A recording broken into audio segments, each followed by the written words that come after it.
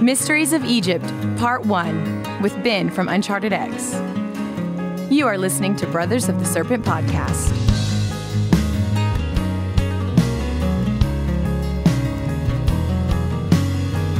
And we are back from Egypt, ladies and gentlemen, boys and girls, angels and demons, monsters and serpents. This is Brothers of the Serpent podcast. And we are doing a swapcast with Ben, the Dread Ben Kirkwick, from the excellent... Our fearless leader. Our fearless leader from the excellent UnchartedX channel. And we are once again nestled amongst the dusty bones of an ancient seabed here on the Edwards Plateau. And yeah, what an amazing trip. And we do plan on continuing the Path of the Pole book report, but of course we're going to be pumping out some Egypt episodes since we just got back from there. And this first one, we wanted Ben to join us. We're going to do a recap, I think, and discuss maybe some of the things we learned. Ben, thank you so much for joining us, buddy. Guys, thanks for having me on again. It's always a pleasure to chat with you, particularly after these trips. This was such an epic trip. Yeah, it's good to actually do a recap and try and run through all the things that we saw and the people we talked to and the discoveries that were made and the mysteries that were solved. Yes. Were a couple. Were there any mysteries solved? I don't There was. Were there? Yeah, there was a few, maybe. There was some taste tests that happened. You know? All right, so before we dive into the recap, though, we are joined by the Watcher. He is deep beneath his secret space station in secret outer space. Brett, buddy, thanks for joining us, man. How you doing? Very excited to hear the tales of the Giza Plateau and the rest of Egypt. Super, super stoked. Yeah. Last time you guys came back, I was able to pick up on a bunch of new thoughts and ways to look at things, and it was great. I'm looking forward to doing it all over again. Blow my mind. Well, what we really need to do is get you out there with us one of these trips. Yeah, you bro. just need to show up, buddy. Just do a crash landing in the in the desert, and we'll pick you up. You're telling me you want me to crash in Egypt in a spaceship, and you think that that's not going to cause a riot? The aliens In a have good way. returned. Well, it's just the Watcher. It's okay. It's all right. But yeah, we need to get you out there sometime. So we'll do that at some point. All right. I think the first thing I wanted to say is to the entire group that was out there with us, you guys were amazing. We had an absolutely fantastic group of people with us. And, Egypt is special. Absolutely. It's a very unique place, but to see it with all of you and the bonds that were formed and the discussions we had on deck mixed with alcohol and music and rock and roll. I mean, there's just nothing better. Also pool. There was a lot of games of pool played. I destroyed all of them. No, not really. I got my ass kicked too many times. And what about Ben? What about the beer order? The infamous beer order. I have a great video of that. Yeah, I forgot all about that till you just mentioned it. Yeah, that had faded out. But yeah, that was a time. Yeah, Mo It's turned an adventure in and of itself. Yeah, Mo turned it over to Ben. He was just like, "I can't handle this. You do it." And then I go over there and I'm like, "Hey, I'm going to bed. Here's my suitcase for getting beer." And Ben looks up, sweating. He's got piles of cash on the table. He's trying to count what's going on. Man, it was an epic adventure. Oh my God, that was one of my favorite parts. Getting all that interesting. booze. Yeah. They had felt somehow illegal, even though it wasn't. Right. I know. I was trying to be nonchalant, standing on the street with like 5 or 6 other people with a bunch of suitcases with some weird beat up Volkswagen, just like loading all this booze in there, just like nothing to see here, folks. Right. Right. So if it isn't clear, Ben had to borrow 5 or 6 suitcases. Oh yeah. In order to get all the beer from the place they bought it onto the boat. Yeah. It's they do sell the booze on the boat, but it's much cheaper if you buy it from I think it's drinkies.net in Egypt. Yeah. Actually, you can. So there was some bulk orders placed, and yeah, it's like one guy in this car just had to just rolled up with the back of it just loaded down with beer and wine and a few bottles of really gnarly Egyptian spirits. I'm sure some of it doubles as paint thinner, but I mean, when you're getting a bottle of gin for $3, I'm really not sure. Oh, it's going to be worth your time. You know? But Hey, I drank some of that vodka. It was pretty good. Yeah, oof. Might have drank too much of that vodka, and it was pretty good. There's a bit of that going around. It was good, yes. And I would echo your sentiment about thank you to everybody that was on the trip. It was, yeah, I every trip's been fantastic, but this in particular, this group, I guess, and it partially because this was the, the contact at the cabins. We had the Darren and Graham from Grimerica there as well. We'd kind of been planning this trip for a couple of years, and so there were a lot of familiar faces, a lot of people that had been to the Scabland, trips, and everybody was kind of fired up and just energized. Everybody got together. I mean, I'm even including the back of the green bus crew in that. It was a great time and made better by the company. And it was, even though it was a large group, I think it worked out really well. I couldn't have been happier with it. So. Yep. I also want to say what's up to all of my friends, my very close friends there in the group. Pretty much everybody. Yeah. Just had so much fun with all of you, and I miss all of you. Yeah. And damn, I hope we get to do it again. Yes. Yes. All right. So on to the mysteries. Yeah. So we got, first thing, we got into a couple of places we hadn't been in before. At least I hadn't. And I know one of them, Ben, hadn't been in there either. Yusuf hadn't even been in there.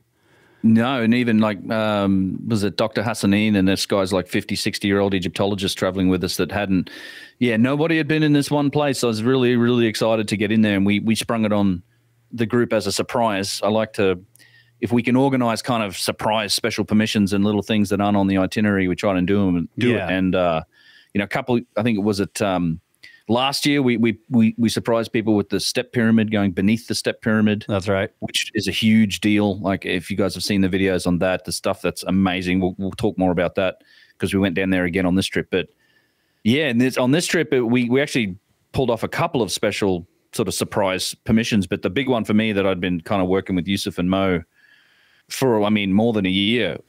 Oh, did I just drop out? No. Okay.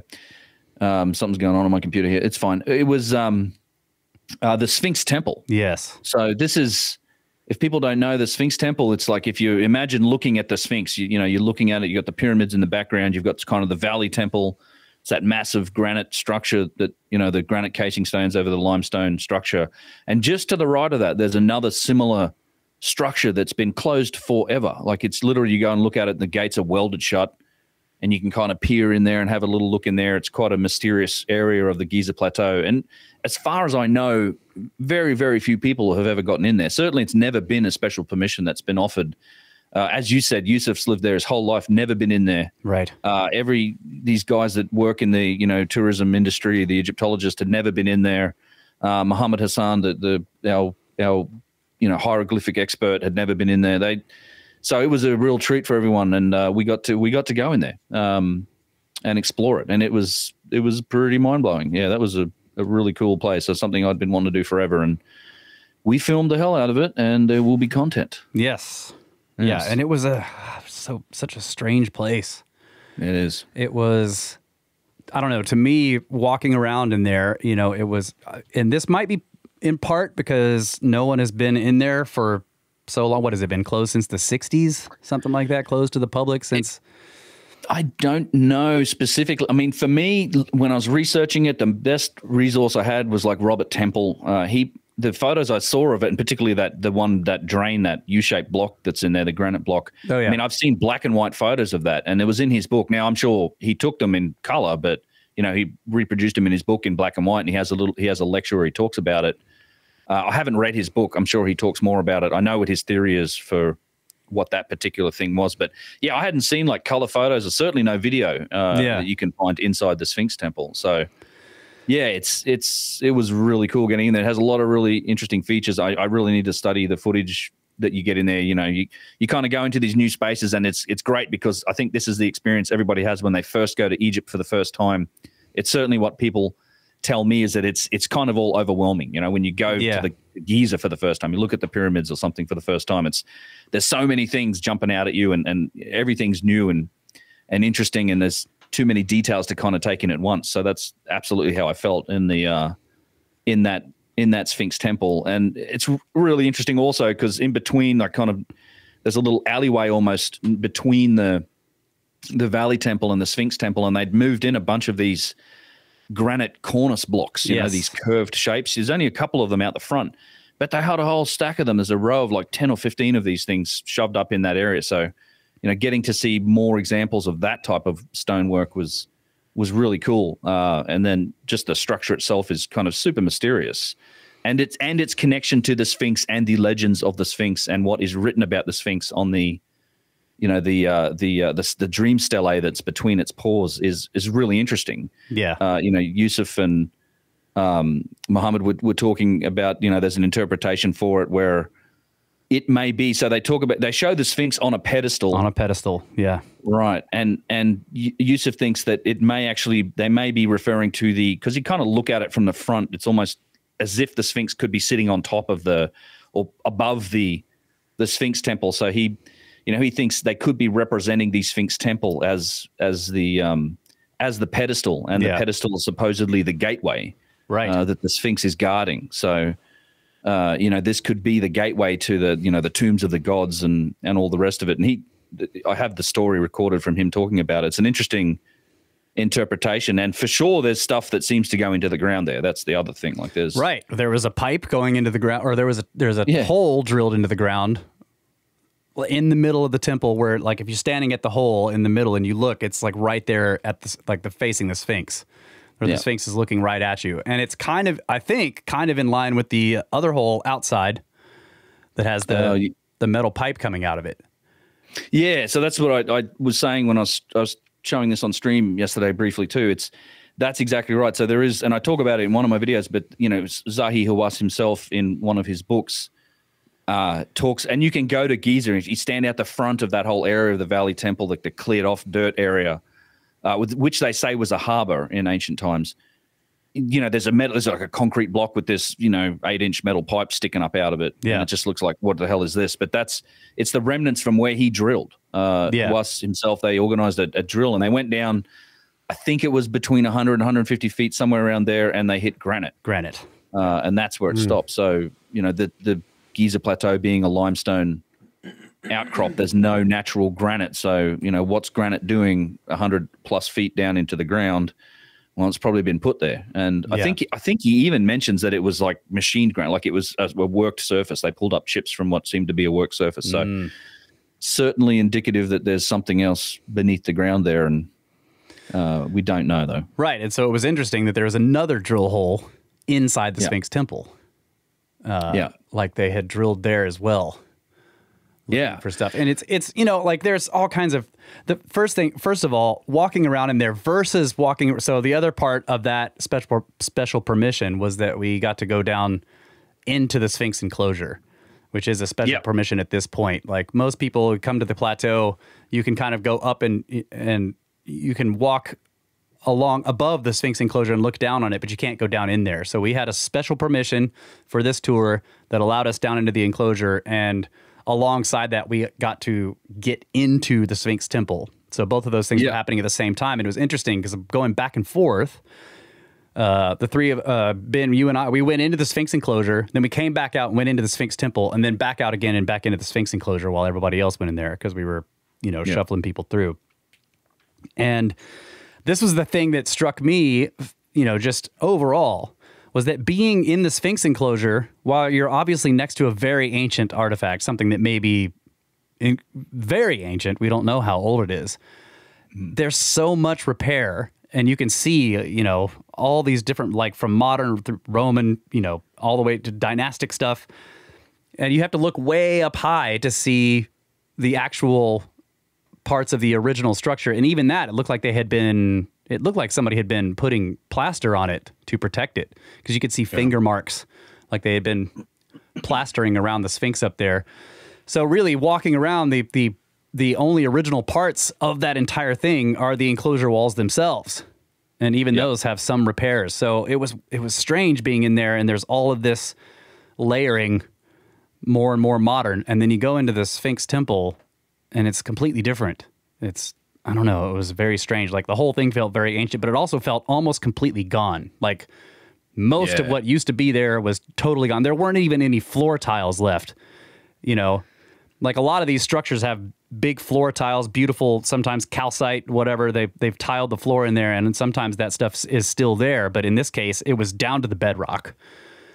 And there are these big holes and pits next to these big, what looked like standing stones. And I don't know, it was just it was like standing beneath the foundation of the structure itself. And all that's left is a little bit of the walls and some other strange bits and pieces scattered around inside the thing. Yeah, that's right. And it's kind of, like you say, taken down to the bedrock. And so we saw in there, one of the things that you notice, you see that same combination of stones that you find on Old Kingdom structures. It's limestone, granite, white calcite or alabaster. Yeah. The crystalline substance. And then you see basalt as well. I'm not sure we saw basalt in there, but in the Valley Temple, you have that white calcite floors, and then there's big blocks of it inside the little alcoves when you walk up to the Sphinx. But in the Sphinx Temple, there was chunks of white calcite laying around, and then one giant block of it, like huge one. Yeah, massive. Huge, like not a floor tile, like it was 3 feet high and whatever it was, it would have been a substantial long. Yeah, that's right. Yeah, big chunk of it, and it was laying around and heavily eroded. And that was the other thing. I was looking at my footage of it yesterday, and the other feature, you talk about holes going into the ground. So there's this one particular thing that I knew was in there that I really wanted to see, which is so there's a granite channeled block that's in there. That's right. This is Robert Temple talks about this, and it's inset in the ground. It's even below the level of where the bedrock is, so it would have been below any floor tiles, which is what we see with these channel. I'm fascinated by these U-shaped blocks. It's like a long block with this channel that's cut into it, and it's a U-shaped sort of channel, and you could imagine that it might have held a pipe or of copper or something like that, or people have theorized that they're for all sorts of different things. That mainstream kind of looks at them as like sewer drains or septic sewer systems. Other people think they're for water or some other thing. I really get the sense that it's something perhaps more industrial than that. Yeah, because we see these on these Old Kingdom sites. You don't really see them anywhere else, and they're beneath the floor level. So we see them at Giza. There's at least 3 blocks. There's that one in the Sphinx Temple. I'll talk about a bit more in a sec, but there's another block of it hanging out the back of the Valley Temple, which is that's right. Yeah, actually way up high. Yeah, it's up high. It's really well shaped, and there's a big quartzite block above it, which is that other type of stone you see sometimes. Then you have another block of it up at the other end of the causeway, made of granite, that seems to run into that alabaster block that's in the mortuary temple area of the middle pyramid. And then, we see the same thing at Saqqara, some of them made from alabaster, some of them made from granite. There's just a couple fragments of them left out at Dashur lying around. You can see what may have been that infrastructure there as well, obviously evidence for it. And then Abu Sir and Abu Ghurab have it. And Abu Sir has probably the best preserved channeled block infrastructure. It's all beneath the floor there. It's there's Y pipes in it. It runs in all sorts of different directions. It runs beneath the entire causeway, and you can go right down to the end of the causeway where there's all this bush and stuff grown up and over it. You can still find more of these blocks there. So it's something we see on Old Kingdom sites, and it's beneath these floor levels, and it runs under the causeways, but it doesn't seem to exist in later sites. So to me, it's this fascinating aspect of them that hints at some sort of functional purpose. Now, in the Sphinx Temple, this one block is really interesting because it's a huge granite piece, and it's kind of the little U-shaped portion of it is inset into the block. And so in that inset part of it, they've jammed in other granite blocks. It's kind of like it's capped on top. It's capped with these other pieces of granite. So there's a channel running underneath it. And a couple of observations. So when Robert Temple looked at it, it actually runs into the ground. So there's a hole in the ground in front of it, and it's filled up with mud and debris now. We don't know how deep that goes. He thinks that hole was, the photos I've seen of it, that hole was deeper or more excavated. I think over time with the occasional bits of rain and stuff and sand that gets in there, that hole has been filling up. Sure. But it's clearly a hole going down into the ground. In fact, Temple thought that these things were used as rope guides to lower boxes and other things into the ground. So it could be an indicator of something, even if it was for that, which I doubt. I doubt it. Yeah. But it is an indicator that there's something going down into the ground there. And the other thing I noticed looking at the footage was that the granite of that block itself is incredibly decomposed. Like it's one of those melted, like falling apart granite. And we saw a couple other examples of that in a couple of different places. And what's, this is, we had a small brain geologist with us on the trip. Chuck, just kidding, Chuck. Actually, a very good geologist, practicing geologist, professional geologist with us. And we saw some other examples of this type of just super eroded granite to the point where it's falling apart when in your hand, like breaking down into its constituent pieces, just super eroded. And these are worked pieces of stone. So this erosion and this deterioration of the granites happened after the surfaces were worked. And there's a couple examples we found at Karnak of this, and we were looking at it, and he Chuck essentially got to the point of saying, like, this wouldn't happen within 10,000 years. So he was, which seems also conservative, but still 10,000 years is way beyond the timeframes the standard model talks about. And it could potentially be quite longer. But I saw the same thing on that block in the Sphinx Temple. It just was chunks of it falling apart. And just to make it clear, these pieces that Ben's talking about at Karnak are so decomposing that they look like mud brick when you first look at them. They look like piles of mud. You can't even identify them as granite at first. You have to really look closely, and you're like, oh my God, that's actually granite. It's granite. It looks like it's just completely falling apart. Yeah, and we saw that something similar in the mountains near the Red Sea. That's right. These granite outcrops that have been exposed for who knows how long, but they're falling apart in the same way. And the sand, what looks like desert sand around them, is actually the decomposed granite. Yes. And it's been piling up in sedimentary layers around the granite outcrops. Right. Yeah. So I mean, it looked just like the stuff at Karnak. Right. Yes. Yeah. It looks melted. So that's one of the things. It's like, people were thinking like maybe there was some process that was heating these things up and causing that. Well, did it also heat up all the mountains because they look like that? Yes, that's right. Or is it just really freaking old? Yeah, I mean, those mountains are clearly the result of either age or potentially even taking like some sort of heat source, like a sun, a plasma event, who knows what. Yeah. But it's really interesting granite there. Yeah, and I mean, and I posted pictures of that. I remember, and there's some Twitter armchair experts absolutely convinced it's not granite. Like, this isn't granite. You don't know what you're talking about. Your geologist is full of shit. I'm like, were you there? Like, it's absolutely granite. It's definitely granite. It just doesn't 100% granite. But it 100% doesn't look like granite, right? So you can kind of understand. Yeah, it does. It looks like granite that's completely destroyed. Yeah, you get up close to it, and I have the film. It's like hard to convey in pictures, but it breaks apart. You see chunks of mica and quartz and hornblende and all those bits that make up granite, and you clean it off a bit. It's definitely granite. Sure, it looks like granite up close when you get it and you sort of start inspecting it. But if you're kind of standing off, 20 or 30 feet, you think it's a pile of melting mud brick. That's what it looks like. Yeah. But it's not. Yeah. I would like to point out too about this channel block and the idea that it's a sewer system. Back to the Sphinx Temple. It's really 3 channels.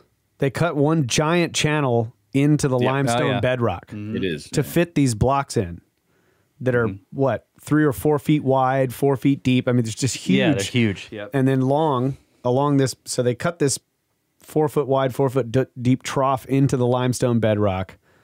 Then they set a granite block in there that filled that trench. Then they cut like a foot wide and 8-inch deep trough into that granite. And then they cut a small 4-inch wide and maybe 3 or 4-inch deep trough in the middle of that. In that trough, yeah. Then they tiled over that small trough into the foot wide trough. Yeah. I mean, this is a ridiculous amount of work if you just need shit to flow downhill. Like, that is not what you do for a sewer system. No. So it really speaks, like you said, to an industrial process, something that needed to be contained. Yeah. Right. Like, I mean, I would think of like even something that was maybe radioactive or something like that. Something that you really wanted to. That's why contain. that granite's falling apart. Potentially. It's radioactive damage. Well, it's definitely it's either that or it's collected somehow, because remember at Abu Sia, Yeah, that the whole bowl. channel block infrastructure comes out into a quartzite bowl. You have a couple of quartzite blocks of it. Yeah. And, you know, not for nothing. We hunted around No, and we found the entrance to that, like what seemed to be the entrance to that system. Yeah.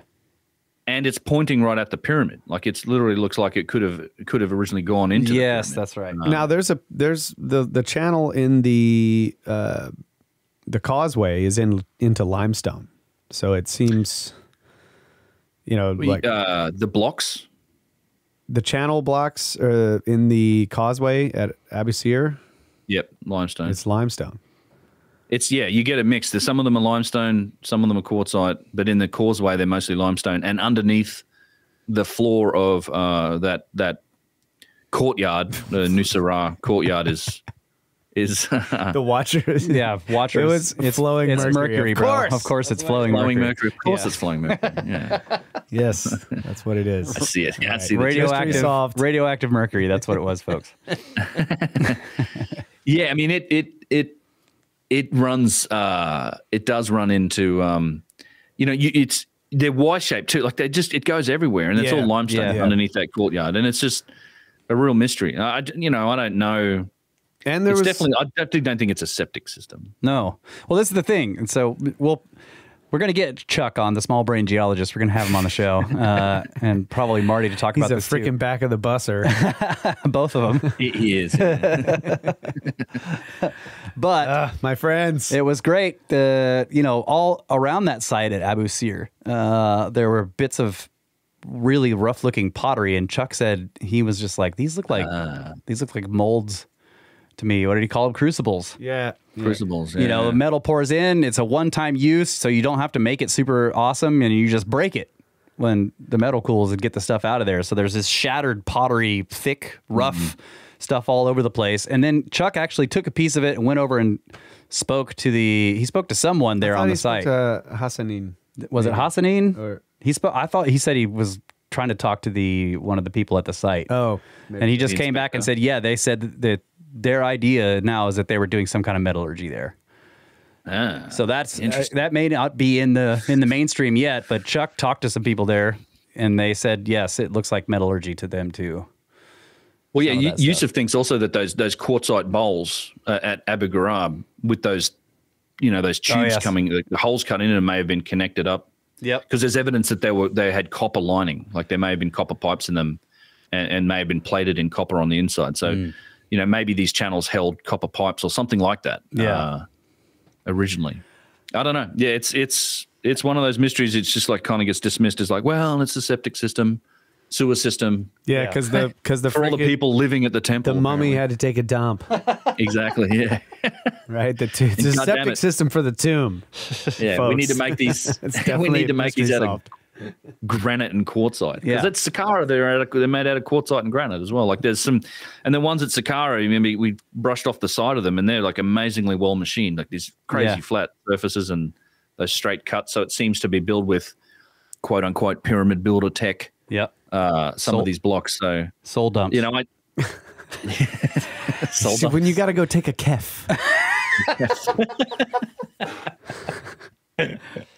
Are you taking a kef or a ka? Just a kef this time. When you go number 2, you always go number 1. What time we got? Where are we at? I don't know. Okay, Almost there. We're getting close. So I want to stress again that the pyramid complex is just. I mean, it stands out so much more clearly. Even like the second time. It's like people, I mean, you want to look at the pyramid and go inside and try to figure out, well, what is this thing all about? But there is so much going on the outside of these things that seems to be connected to what's going on the inside in some way. And everywhere you go where there's a pyramid, there is a bunch of this weird stuff on the outside. And of course, a lot of it had been quarried away and taken away, but there are traces of these systems around the outside that just don't make sense for the traditional, this is a burial site idea. That's right. Yeah. Well, and it adds to the overall building project too. Like I have these really nice pictures I saw of where we parked a bus and we were looking at the middle pyramid from that corner, and it's like the low corner. I think it's the northeast corner, and just the layers of bedrock that they had to construct to create the foundation platform for that pyramid. Yeah, you remember we parked the bus there, and massive, we went, massive blocks just stacked. Yeah, and it's this huge foundation that they had to make first. It's like, it's 10 feet tall, and in that corner, and they had to level that all up before they even start building the pyramid. And then you got the pyramid, you've got the causeway, you've got the mortuary temple, you've got the valley temple. Yeah, all this infrastructure. It's just an astonishing amount. And all of this plays back to, this is the question we keep coming back to when we look at these sites. I know on the site, it's the question about the erosion. The Sphinx plays into this, but not just the Sphinx, but the tremendous erosion that you see on structures like what they'd call the mortuary temple or pyramid temple up at the end of the causeway in front of the middle pyramid. These and giant limestone blocks. I mean, we found, I think we were with you guys last year, and we found the biggest one that we found was like 380 tons or something crazy. Yeah. That huge block that's part of that mortuary temple structure, and just the erosion is severe. And I was making this point recently too, and it's one I'm going to keep coming back to, is because this is supposedly Old Kingdom. So say it's all Fourth Dynasty. We also have a ton of other Old Kingdom masonry work, like the small blocks. There's tombs and structures all around the causeway, both sides of it. The tombs of the nobles and all the high priests and everybody else that's associated with the dynasty, made in the same time, supposedly by the same people, and none of that shows the same type of erosion. That's It's right. these small limestone blocks, and it's still standing. It's not like they weren't earthquake proof or something, but you just don't see the same degree of erosion on that work that supposedly comes from the same time period that you do from this stuff that's sitting there, and it's just literally blocks have fallen off from other blocks because erosion has affected the lower blocks so much that it's toppled over. Yeah. It's a real open question, I think, about the erosion. And of course, there's, we could talk for days about the erosion on the Sphinx. You mentioned it earlier, but we can get into that, but let's take a quick break. Yep. We're up on Roger that. And We'll be right back.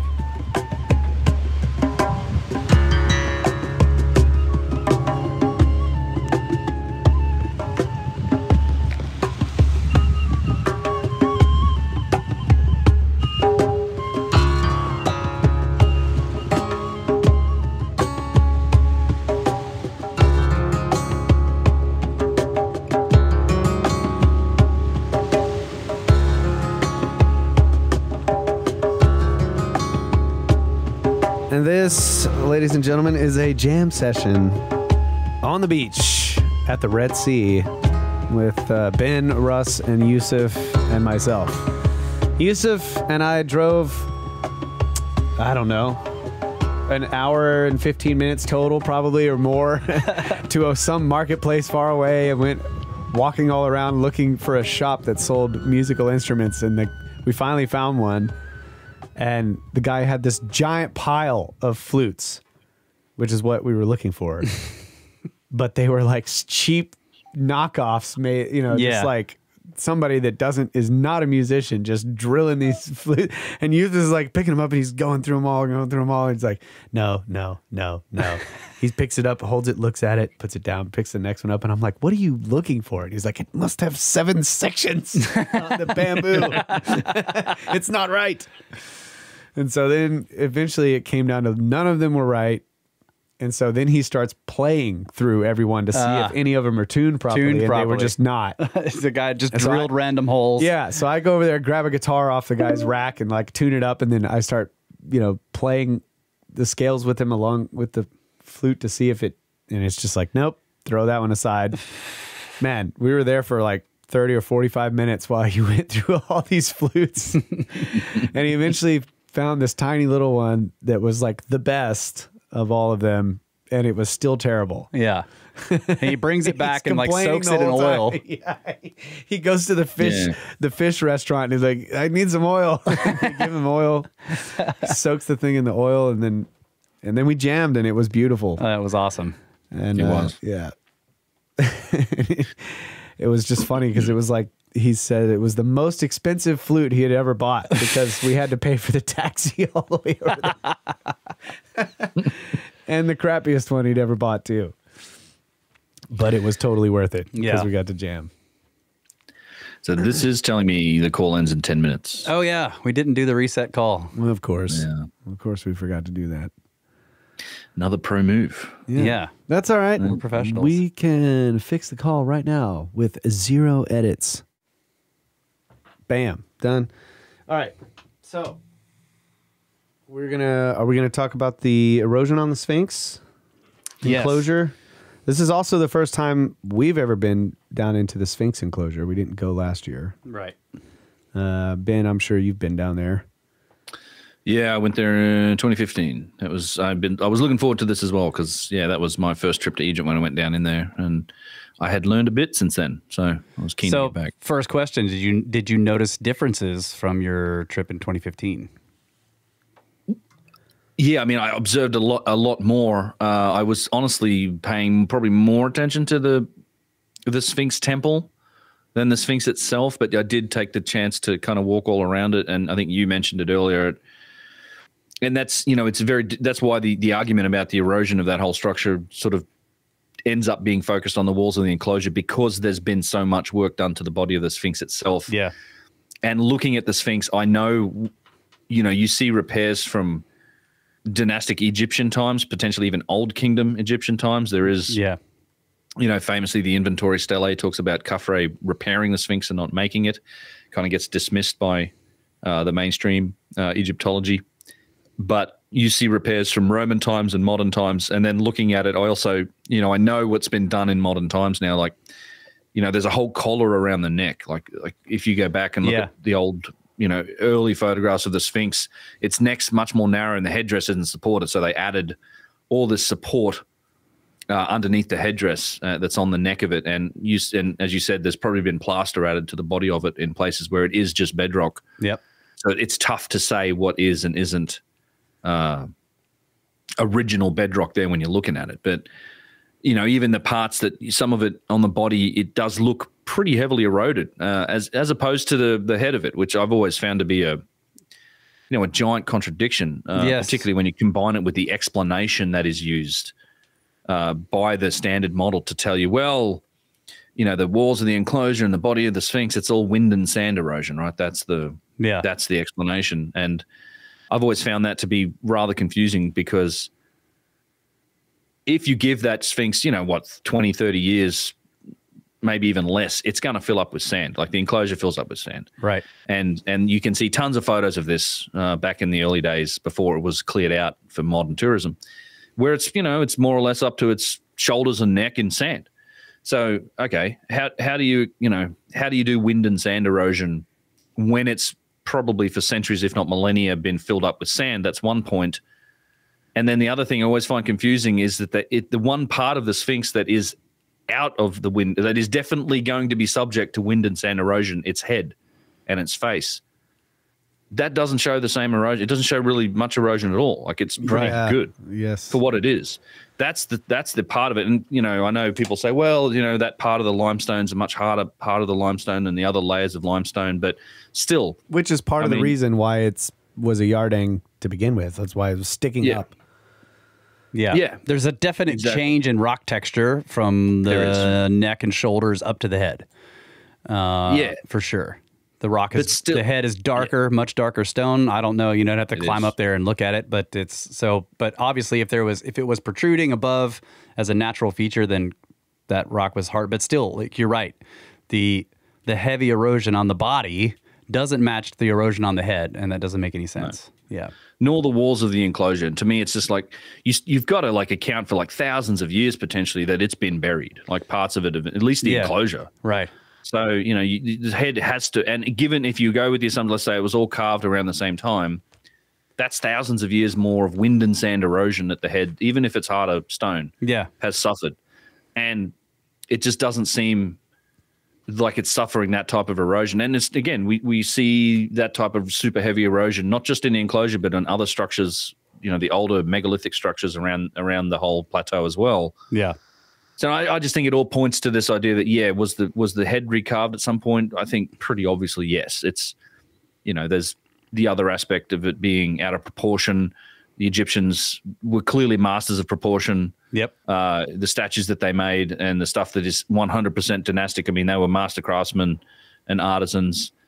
They wouldn't have got that proportionality so off with the Sphinx. It's just it doesn't look right with the size of the head. So. Yeah, I mean, even the stripes on the headdress are still clearly visible. Yeah. Which, that's a small feature that would be eroded if it was just as old as the enclosure. If the carving of the head was just as old as the enclosure. Yeah. If it had suffered the same degree of erosion, it's just like, again, and it's just these enclosures, that stuff fills up with sand pretty quick. I mean, we were walking around areas of it. Maybe this was in October when I was there, but you guys have seen it too. I've probably seen photos of it and I can show you. It's like, even from 20 years ago, 20, 30 years ago, the archaeological work happening around the plateau, there's doors, and they put iron doors in on all of these little tombs that are cut into what was potentially quarry areas off to the side of the causeway. And you go over there now and the doors are like literally there's 2 feet of the door still sticking up out of the sand. It's just filled up with sand. Right. I can tell you, like when we got into those catacombs at Saqqara, when I was last in there in 2016, so 5-6 years ago, I mean, you used to be able to go a lot further into that complex, and it's just filled up with sand. Like it's just these, this environment changes rapidly in the desert, and stuff fills up with sand. So it's just it wouldn't take long for that enclosure area to get buried without sort of constant maintenance, and then. Yeah, it was really cool, like seeing stuff. We saw those fossil layers, some really cool fossil examples. Yes. In the limestone, which is not indication of anything other than, it's limestone. But just seeing that stuff was really cool. I mean, it's a real privilege to get in it and stand in that whole enclosure, particularly on the day that we chose to go do all those permissions. Oh my God, yeah. It was a zoo. It was an absolute zoo. Man. Yeah. Egyptian weekend, and I mean there were thousands of people. It took us God, what, an hour we went through the gates in the bus, and just to get around that loop in the parking lot of where the ticket area was, took forever. And then to drive over to the Sphinx must have been an hour just because of the traffic and the people. Yep. So it felt really cool and kind of special to be like, shepherded through and then dropped into the enclosure area where no one else could go. People trying to get in the gate, like, oh, can we come in? Like, no, you can't come in. Yeah. This is special permission. Yeah. Get out of here. And then one guy jumped the fence and climbed down in there while we were in there. Yeah. He did. Yeah. Yep. I'll just blend in. No right. I'm going to blend in. Nope. Yeah. Yeah. It was cool. But yeah. So that whole, go ahead. Sorry. Well, I was going to say back to the Sphinx temple again, because I brought this up at the beginning. So when you're standing in the middle, the main open area, I don't know what you would call it, the main courtyard area of it. Yeah. There are 8, maybe 10 of these. How many were there? They look like standing stones next to deep pits. About that many. Yeah. Yeah. 4 on each side or something like that. Such a strange. I stood in the middle there just looking at those things, wondering what is this? What I couldn't, and I'm also imagining in my mind, like, okay, other temples, even just the Valley Temple across the way, like this doesn't make any sense. It doesn't look anything like this. And in some cases it actually looked like, and I know this didn't work for all of them, but it looked like those stones used to lay down in those pits. Like they were kind of the same shape. Yeah. It was just weird. Like they had been stood up like they used to be down in there. I don't know. It was just a strange sight, the whole effect of it walking around in there. You're just like, what is this for? Yeah. Of course, which is something you do with pyramids, walking in the pyramids and some of the other temples, the Osirian as well. But I don't know. This one really struck me as very odd. It didn't even, I don't know, it didn't have the same kind of feel as the other temples did, the Valley Temple. I feel like like you had mentioned before, that because the tile flooring was gone, we're seeing the substructure. The substructure, yeah. And it's very odd. Like, why did they dig down and make these deep square pits because they were setting giant granite columns there? Yeah. Or something like some of them were socketing sloped. them in. You know, I mean, the bottoms of them were strange. Yeah, and then there were big nubs. Ben and I counted at least 5, maybe 6 nubs sticking up out of the floor, of the bedrock, out of the bedrock. Nubs. Heavily eroded, so they were, but they were clearly. But you could socket a tile in. Yeah, exactly. So it was very strange, and watch your feet, like you're walking around with a video camera, and then you're like, whoa, there's a giant hole right there. There's a giant hole, and then there's a big nub sticking out. Yeah.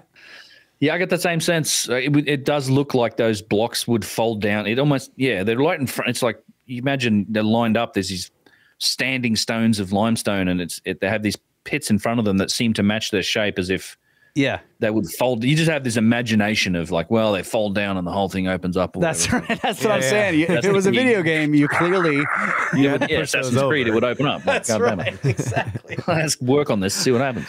That's too easy, guys. Come on. That's too easy. Is it too easy to solve that puzzle?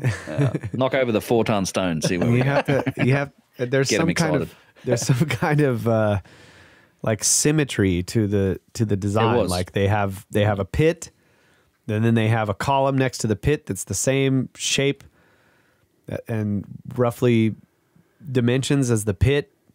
But I mean, I know that others had mentioned that it looked like they would fold down in, but I'm just thinking like, really? You're gonna fold the rocks in and out of the holes? I don't know. That this doesn't make sense to me. It just looks like some kind of symmetry that they're shooting for or going for with the way the substructure is supposed to hold the vertical columns. Yeah, I don't know. Yeah. There's definitely symmetry. Don't know the answer, but there's definitely symmetry. Even in the dog leg, like the chambers towards the front of the Sphinx side, they were mirrored. You notice that, like those dog legs on each side, the left and the right were the same. And some of the wall had fallen down on the further one. Yep.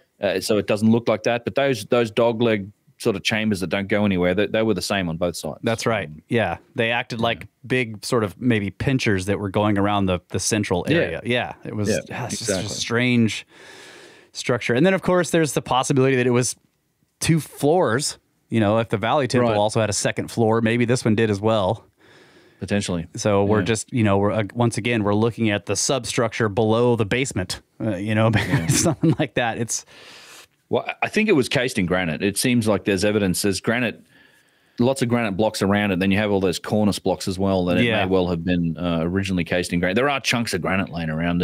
And there were some granite blocks still in place, and you could see the exact same, round the corner kind of style of block making with what looks like that constant radius hole that's been drilled down to mark the corner. Yep. To get and cut those blocks in to the corner. Like that, we saw that, even though it's not in the Valley Temple, it's nice because they're still stacked up really high, but you got like maybe two courses of stones in a couple spots in the Sphinx Temple that you can see exactly the same thing. So it seems like the same methodology, but a lot more bedrock work going on in that one. I don't know. Yeah, it's a hole I want to dive into and dig into and do a bunch of research on and try and see what people have said about it over the years. And you're planning on making a produced video about the Sphinx Temple, for sure. Right? Yeah. 100%. No, I want to share this with people. It's no one's seen. I mean, I posted some pictures of it online, and before the trip we ran into Hugh Newman and JJ Ainsworth. That's right.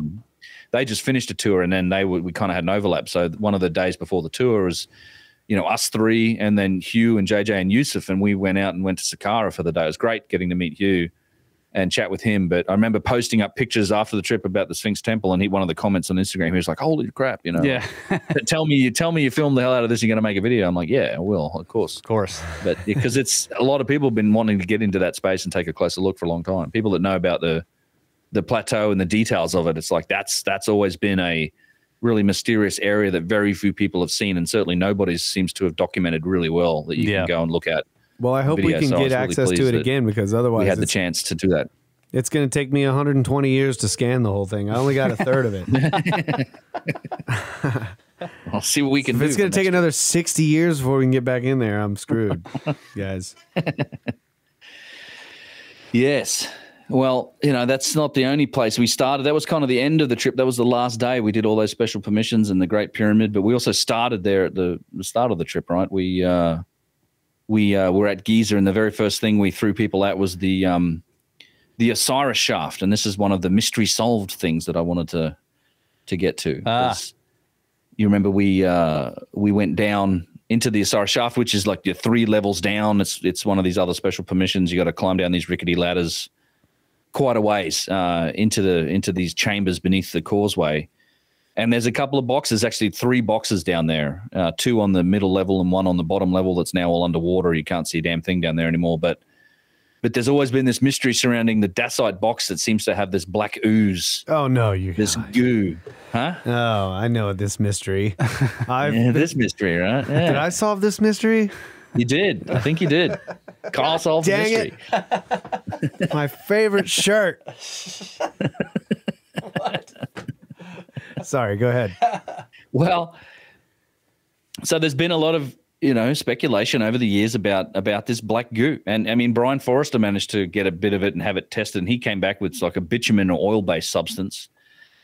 And we, if you look at some of the earlier videos, and I know, Russ, you made this joke, and it's just, and I've been telling people that for years too. It's like somebody needs to like lick this for science. Yeah.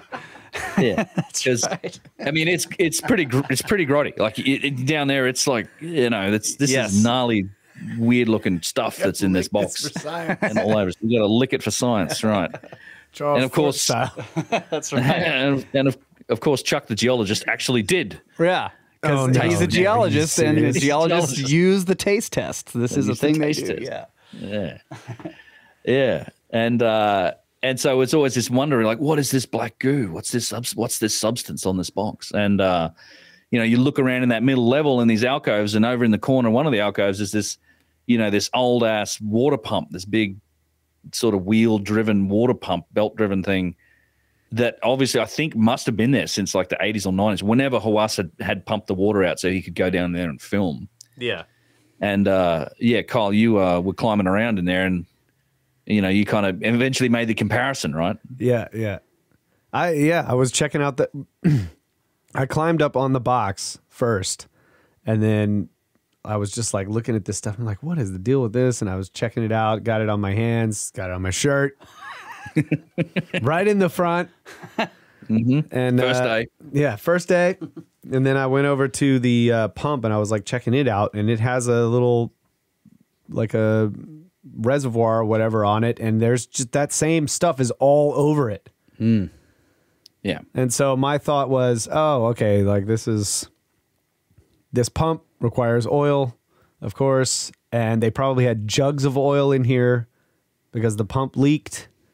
Obviously, it's all over the pump, which is what happens when you got a spinning wheel and a leaking oil. It just goes everywhere. It gets all over everything. Yeah. So they were probably storing jugs of this whatever oil that was used in this pump in the box or on top of the lid. And I can tell you... Spilling it everywhere. Yeah, well, you're using big jugs of oil, and then you're setting them on the ground, and there's rocks and all this stuff, and you get a little pinhole in one of those. Oh, yeah. It just leaks out all over the top of the box where you have the oil sitting. So it's all over. It ran over the lid. It runs down the side of the box. It goes inside the box. It's puddled up in there, and it's all over the pump. Okay. And it's the same stuff, and it's on my shirt, and I still have that shirt, so I could get it tested again. But yeah, I think it's a great explanation. I think that's a good explanation. Like they were using that damn thing as an oil reservoir or a place to store the oil. And just the way that... Yeah, I thought for a minute that maybe they had the pump in the box, but then that didn't make sense. I was like, nah, they probably... That's when I started thinking they were just had jugs of oil down there sitting on top of that box. Yeah. Yeah. And they were leaking. Yeah. This is... So I don't want to go too far away from this conversation, but this is also what I started to think about the Serapeum boxes, because there's evidence in there, and we saw this, that they're putting those they're supporting the ceilings. They're putting those big metal framework into the alcoves, and then they were spraying foam insulation and other glues and caulks and stuff up there, and sometimes that stuff dripped down onto the boxes and ran down the sides. Well, there's, in fact, they had these resin pads. Like, I don't know if you've seen a couple of places like that metal framework that they've stuck in there is braced against the walls by these big bags full of some sort of resin, and it's dripping out. Like and that's not to, it's the same thing as the liquid polish thing, which is a whole other topic, but there's definitely like residue and some stuff on the boxes, and I think it's coming from these resin pads. I actually saw it. For the first time, I actually noticed one of these big bags, and it's like leaking this resin stuff. Yeah. That's coming down and hitting the box. But yeah, it's specifically the black goo in the Asara shaft. I think we may have hit on the mystery solved. Explanation for it too. Yeah, mystery solved, bro. That's what I'm saying. Wow. Yeah. I missed that entire day. I didn't realize that was okay. Yeah, well, that's cool. You did. You had a heart attack. Had a medical emergency with somebody else on the trip. That's right. Yeah, but I think, and I mean, it matches with Brian Forrester's testing and say it's like a bitumen or something, which is like an oil-based. Yeah. I mean, that's the same base for that material. So yeah, cool. Anyway, interesting. Yeah, lost a shirt, solved a mystery. Yeah. Fair trade. I guess. Fair trade. I asked the guy in the hotel when I did my laundry, I was like, you think you can get this oil stain out of this shirt? And he was just like, no. No. Damn it. All right. But yeah, if you're talking about the Serapeum, that's a major topic for me. Yep. We got to go in twice this time. We did. We went early on the trip to Saqqara early before the tour started with Hugh Newman and Yusuf. So that was great. We got to kind of run around in there a bit and do some investigation. And then we went back with the tour, and this was one of the special permissions, right? Mm-hmm. You guys got the back room opened, the part that's normally closed, with the big discarded box that's shoved off in the corner. Yeah. Yep. That was another little surprise we pulled for them. And it's a place I've been trying to get back to since I was first in there in 2016. So I was, again, really happy to make it happen. Yeah, really cool. And it's Serapeum. I want to talk about that too, because as usual with all these investigations into it, kind of the thinking evolves a bit. And we even managed to do some science, which was cool. We did manage to do some science. Kyle actually did quite a bit of science. Really? I want to hear about the science y'all did. I was definitely in my own world down in there. Well, I had a microscope, a USB microscope that was given to me by an undisclosed source, and it connects to the phone, which is very useful. It had its own internal light, so I took a lot of high magnification images of outsides and insides of box surfaces that we're going to get. Hopefully, we'll get them analyzed properly. But the point is to look for tool marks that can be matched up against known types of tool marks, stuff that you can't see with a naked eye. This microscope was capable of 40x and 1000x magnification, so I got images at both. I took some of the areas where the pooling is supposed to have happened with the polish-looking liquid, where you can kind of see the demarcation between the polished area or the liquid-covered area and the area that doesn't have it on there. I took some images of the chisel marks where the polished surface has been cut through, probably by later people chiseling glyphs into it, so you can see the clear, like there's almost a... It's hard to tell, just looking at the images, but it looks like they were breaking through a... well, I don't know if I should say... It looks like this. I don't know if this is actually what it is, but it looks like the chisel broke through a surface that has a thickness. Yep. With the microscope, which is very interesting. But again, that's just what it looks like. Me looking at the photos that were taken on my phone, we're going to get them properly analyzed, hopefully. Then did get to, there was a lot of people in there, so we did get to get inside of a lot more boxes. Kyle made a proper map, right? Yeah, that was the first day when we went with Hugh Newman.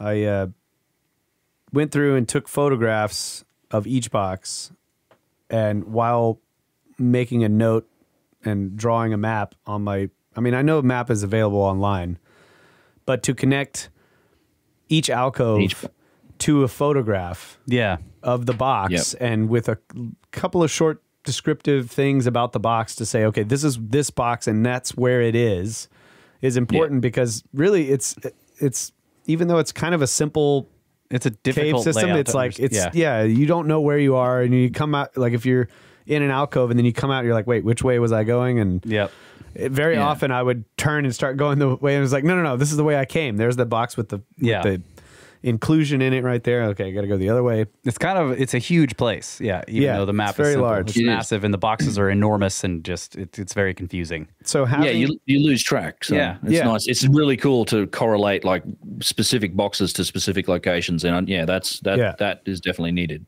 Yeah. So I did that on the first day, and got to get in a few boxes, and photograph the interior, take some video of the interior, and tone in there and figure out what the resonant frequencies were.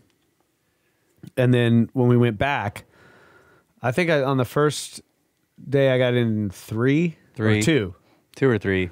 Yeah. I know. And from the first trip, I know a few of the boxes that I got into, but the other ones, I don't know which ones they were. That was the problem. Yeah. So it was like, how am I supposed to know which ones I haven't been in yet? Yeah. Right. So I still have to try to figure out which ones I got in the first time, but I know now from this trip that I got in. You got in 7. I got in 9 boxes because I got in 2 the first time, and then I got in 7 the second time. And I got in 5 last year.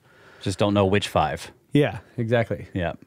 Yeah. So that was really cool, and I now have a way of knowing which is which, and some of the ones I got into were very interesting, and I guess we can talk about that when we come back.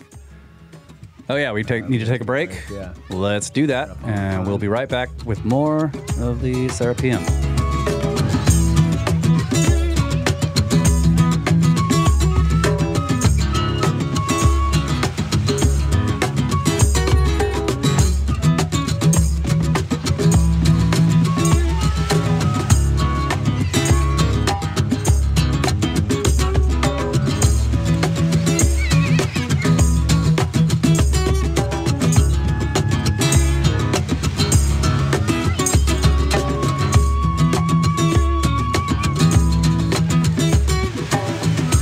And you were listening to another Red Sea jam, Sharm El Sheikh. Funk on the Red Sea. Funk on the Red Sea. What did we decide? This was like Texas, Australia, Egypt, desert outback rock. Yeah. Yeah. Blues band. Blues band. That's Was right. it blues? Something Yeah. like that. Desert outback blues. Yeah. So going crazy in the background. Kids going nuts. The beach was crowded. And we were just out there jamming. It was so much fun.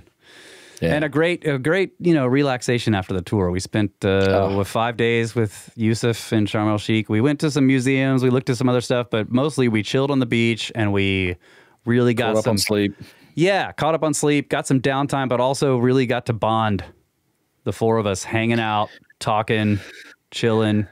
No responsibilities except to, find lunch. When is lunch? Yeah. Lunchtime? Yeah, Yusuf tried to kill us with really good food. I mean, He did. yes. Yeah. When I finished dinner, he's like, "When is breakfast?" Yeah, what is breakfast? And I can't even think about food right now.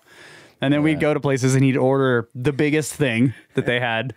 We went to the I love seafood it. restaurant. He's like, there's this giant fish on display. He's like, I want that fish.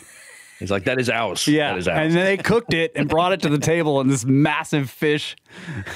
I love the style, It was dude. so He just great, yeah. orders everything for it. Like we sit down and he's already talked to the chef. Yeah. He doesn't want to talk to the waiters. He goes straight to the chef. Chef Yeah. And he's like, he is my cousin.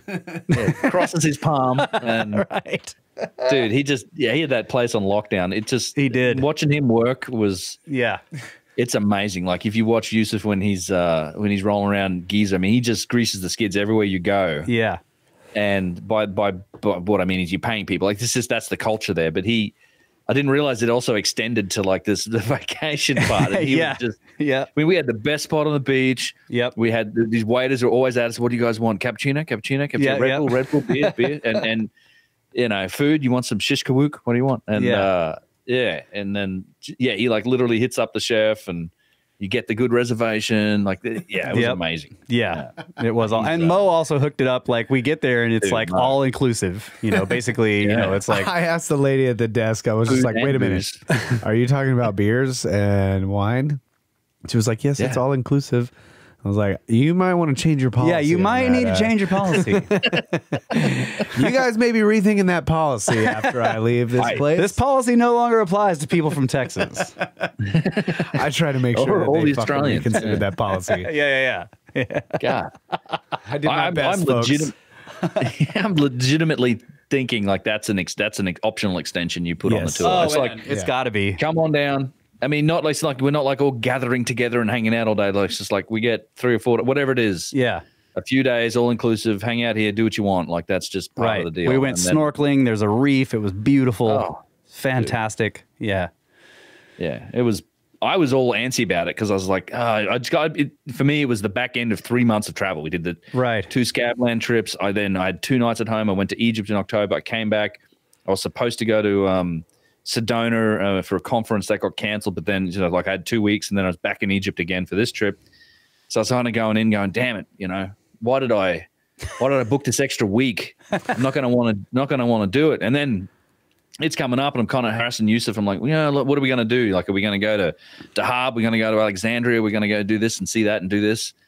And he's like, no, we chill out on the beach. And we did go to the museum, which is in Sharm, which is definitely worth doing. Oh, yeah, beautiful. We also did a quad ride. We rode quads out in the desert, which was really cool, the mountains and stuff. Yep. But I tell you what, I wasn't unhappy when those days on the beach. That's the perfect way to end that sort of thing. Just chill out, relax. Yeah. Everything included, weighted on hand and foot. Yeah. Snorkeling on the reef. Yeah, it was jamming on the beach. We were just pampered. Yeah. It was like, I could have spent a few more days there. Yeah. Would not have been a hardship. Yeah. Beautiful. That first dinner that we had, though, was hilarious. Oh my God. Yeah, because everything was closed when we got there, and they were like, well, there's this one restaurant that's out in the mall. Yeah. That's part of the all-inclusive thing. Yeah, it's part of the all-inclusive. Part of the deal. So we go there, and Yusuf just like orders everything. Here we go. Beers, freaking like wine, like all the food, like go. And then the guy is just like, wait a minute, you're paying. And he's just like, no. We're not paying. It's all inclusive, and they have this whole thing in Arabic that we can't understand. And they go back and forth, and then the guy leaves, and then we're like, "What happened?" And he's like, "Don't worry." And then they come back. It happens multiple times, and it gets more and more heated. They switched to English at one point. Yusuf's like, all inclusive. He said, I sort of did it in English for a minute. They were getting annoyed. Yeah. And he's like, I sense a tourist trap here. Yeah. He's like, I sense a tourist trap. They were trying to get us to pay. And Yusuf won. That guy, Yusuf he totally absolutely won. Yeah. Oh, yeah. Like I was like, what did he say? No. At the very end, the waiter is looking at me and just like, he's like, all I need you to do is sign this paper. And I'm like, okay. And Yusuf grabs the pen and he grabs the paper and he slaps the paper down on the table, slaps the pen on top of it, and just stares at the guy. he's like, you will sign nothing. Yeah. You want it? You know his room number? Write it down yourself. Yeah. Like, don't write your name down. Don't sign anything. Yeah. Don't put a number on there. Nothing. So we left, and the guy ran past us and was going towards the hotel. Yeah, we never heard a word about it. We never did. We never heard a word. Yeah. What did he tell us? He told the guy at one point. He told us that he told the guy, he was like, "Don't piss off the Americans." Yeah, he did. Yeah. Piss off the Americans. That's right. Yeah. Oh man, it was funny. Yeah. Yeah, that was that late night start, and he's like, I sense a tourist trap here. Yeah. It is a touristy area. It's actually a really nice area. Like, it's very touristy. It's this little area in Sharm where all the hotels are, and there's like a little avenue. It's like a mini Vegas at night or whatever. Yeah, mini Vegas, outside mall, sort of. Yeah. Had shows. It's nice little shops and fountains and music, and yep. very clean, very upscale, Yep. swanky, you might say. Yeah. And yeah, it was cool though. It was But the that food, whole trip. Yeah, the food was really good. Yeah. oh man, the seafood was outrageous It was like just- that. Yeah. Yeah. What did you? He was like, they're trying to scam us. He's like, but I am a hustler. Right? He's like, Don't hustle a hustler. Oh, dude. Don't hustle a So we go back to this is so great. We go back to the hotel and I'm like, let's go to the fucking bar. And so we go over to the bar and it's closed.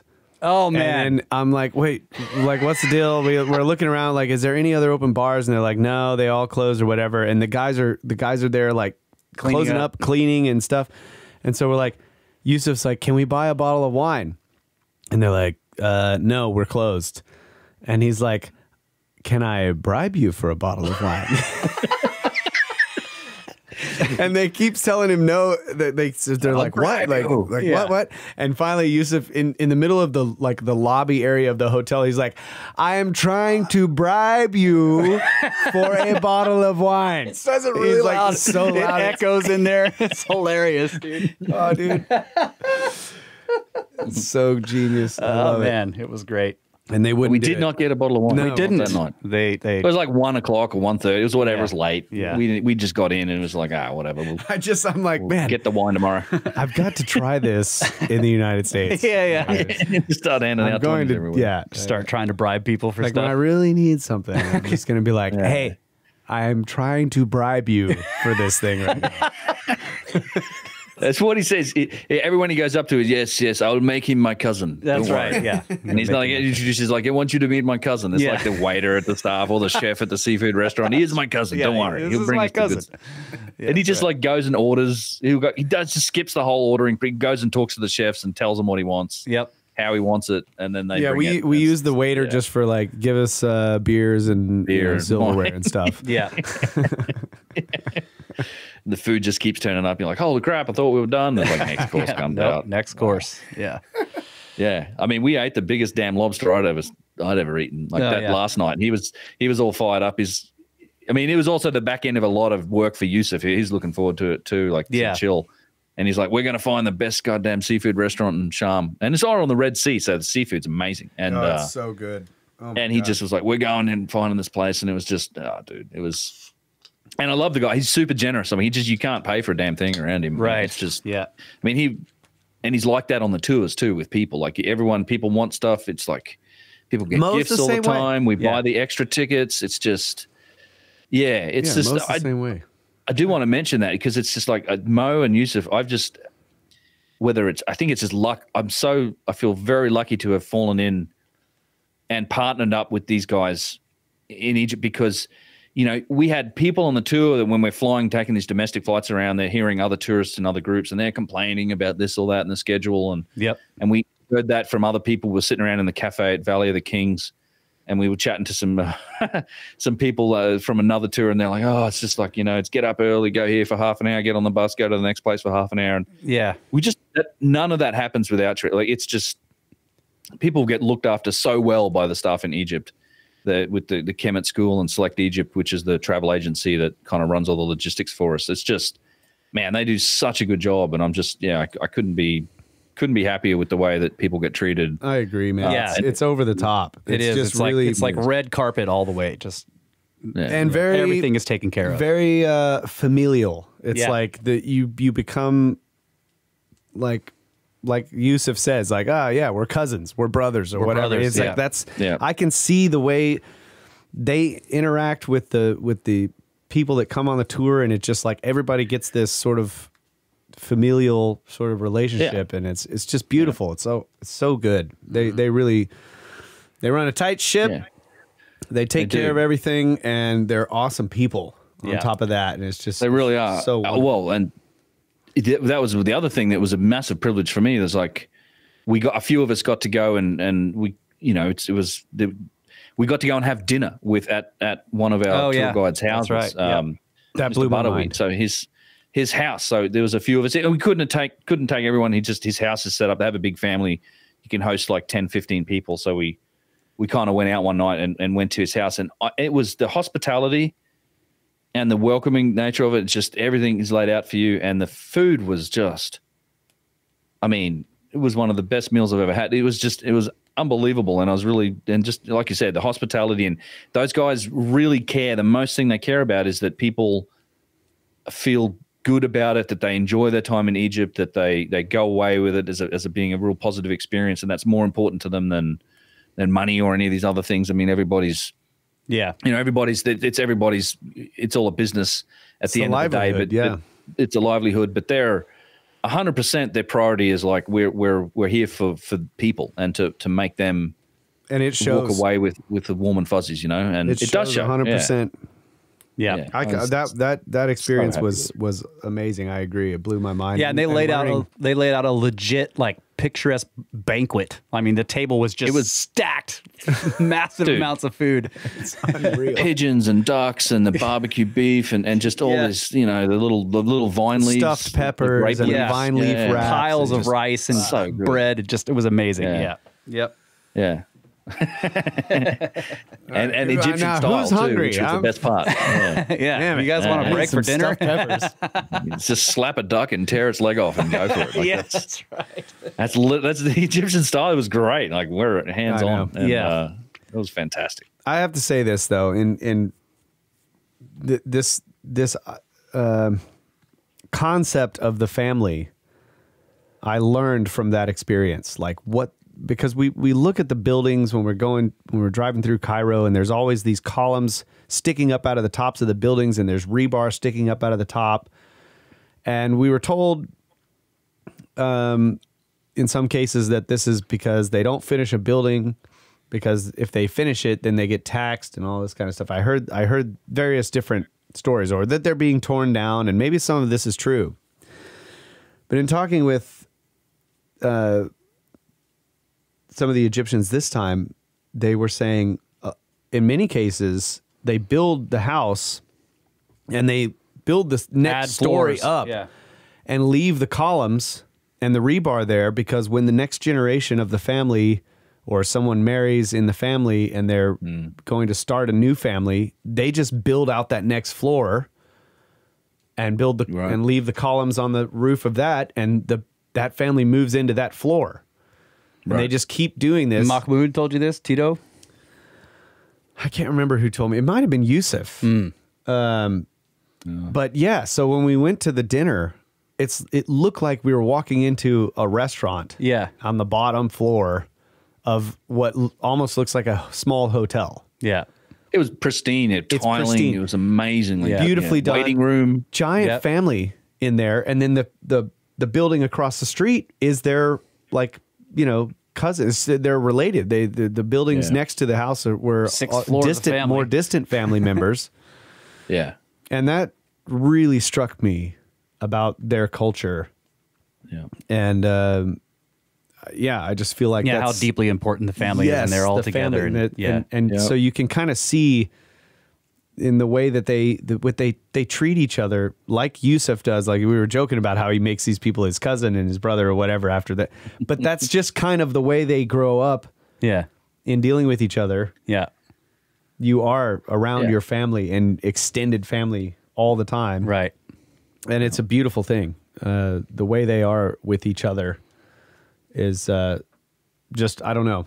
To me, it really, really is wonderful, and I love it. I want to go back right now. Yeah, me too. I mean, and that was the other I mean, in Luxor, like, Yusuf was describing the character of the men. Like, this was, you remember him? I don't know if you were on the bus. He was talking about this, that they were, like, if you the idea of being a man in Luxor, and it's like if you were to look up to role models and the way that's all structured, and particularly around that Luxor region, like the reputation of the men there, it's honorable, respectful, caring, respect the women, respect your neighbors, respect everybody else. I mean, it's they live a different life to what you do in the West, but they are just, and it's the same thing. Like, people think Egypt's dangerous and all of this. It's not remotely like that. There's no street crime there. Like, you don't have problems with, gangs or that type of street crime at all. Yeah. Because it's the community gets involved with that at every level. Like, it's not, they're not relying on police to take care of it if and when that sort of thing does happen. It's very rare. But yeah, you can see that, and in particular in that Luxor area, they say that's the that's what they teach the boy. Like, that's, if you want to be a man, like, that's what it means to, you have to be honorable and respectful and be a friend to people, even in hard times, not just a friend in good times. Like, give them goddamn clothes off your back. And that's the sense you get. Like, they would help you out no matter what. So yeah, it's a real honor, and it was a real honor getting to go to their house and to Butterwy's house and spend time with them. I love those guys. Like, I've spent, a few trips with them now and gotten to know them. And yeah, it's an honor. It's certainly a lot to be said for that way of life, I think, like you said. Yeah. Kyle. Like, we've definitely fallen in love with the culture and the people and the style and the sort of magnificent controlled chaos that is all of Egypt. Oh my God. Fantastic. I love that. Oh, even their history too. I mean, that day we spent at the end of the trip, we went to Islamic Cairo and we went to all these mosques. Yeah. And my mind was blown. I mean, it was, I've been to the Sistine Chapel in the Vatican and stuff, but I tell you what, the architecture in these almost Gothic mosques and the domes, and it's absolutely wonderful. And it's almost something I want to include on future tours, because, I mean, not only just for that aspect of the artwork, it's profound, and it's absolutely jaw-droppingly beautiful. These entire structures made from calcite. There's also tons of recycled Egyptian material, like ancient Egyptian material, remnants of granite columns reused, and just like stuff that are obvious artifacts. That was one of the reasons why Yusuf wanted to take us. That was an excellent part of the trip. Yeah. And there are cow days. There were lots of cow days. That's true.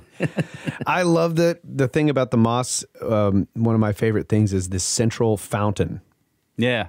Mm-hmm. You come into the mosque and you go in, and it opens into like this big, beautiful courtyard, just giant courtyard. And then there's the, is it 3 or 4 the alcoves that are the schools? The 4 schools. The 4 schools. Yeah. Surrounding this courtyard. And in the middle is this round, ornate, beautiful, gigantic fountain structure thing that has these columns, these very short columns all around, where you can sit and put your feet in the trough of water at the edge of the fountain and wash your feet. And of course, there are no shoes inside the mosque, but the shoe is not supposed to touch the surface. So you they actually sell you these little bags you can put over your shoe, which is interesting. But we took the shoes off in most cases.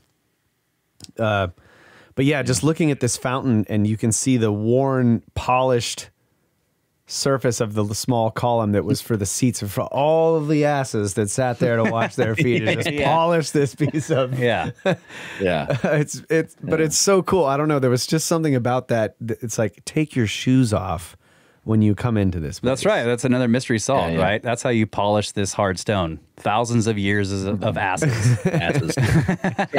Well, it was calcite, right? Right, yeah. Not too much. I know. Trying to make a joke here, man. Yeah, it was pretty good. That's how they did it. Well, before, is this segment's now half over? Let's go back to the therapy. I know. Sorry. We sidetracked. There's so much. You can't do it in one show, so we're going where we're going.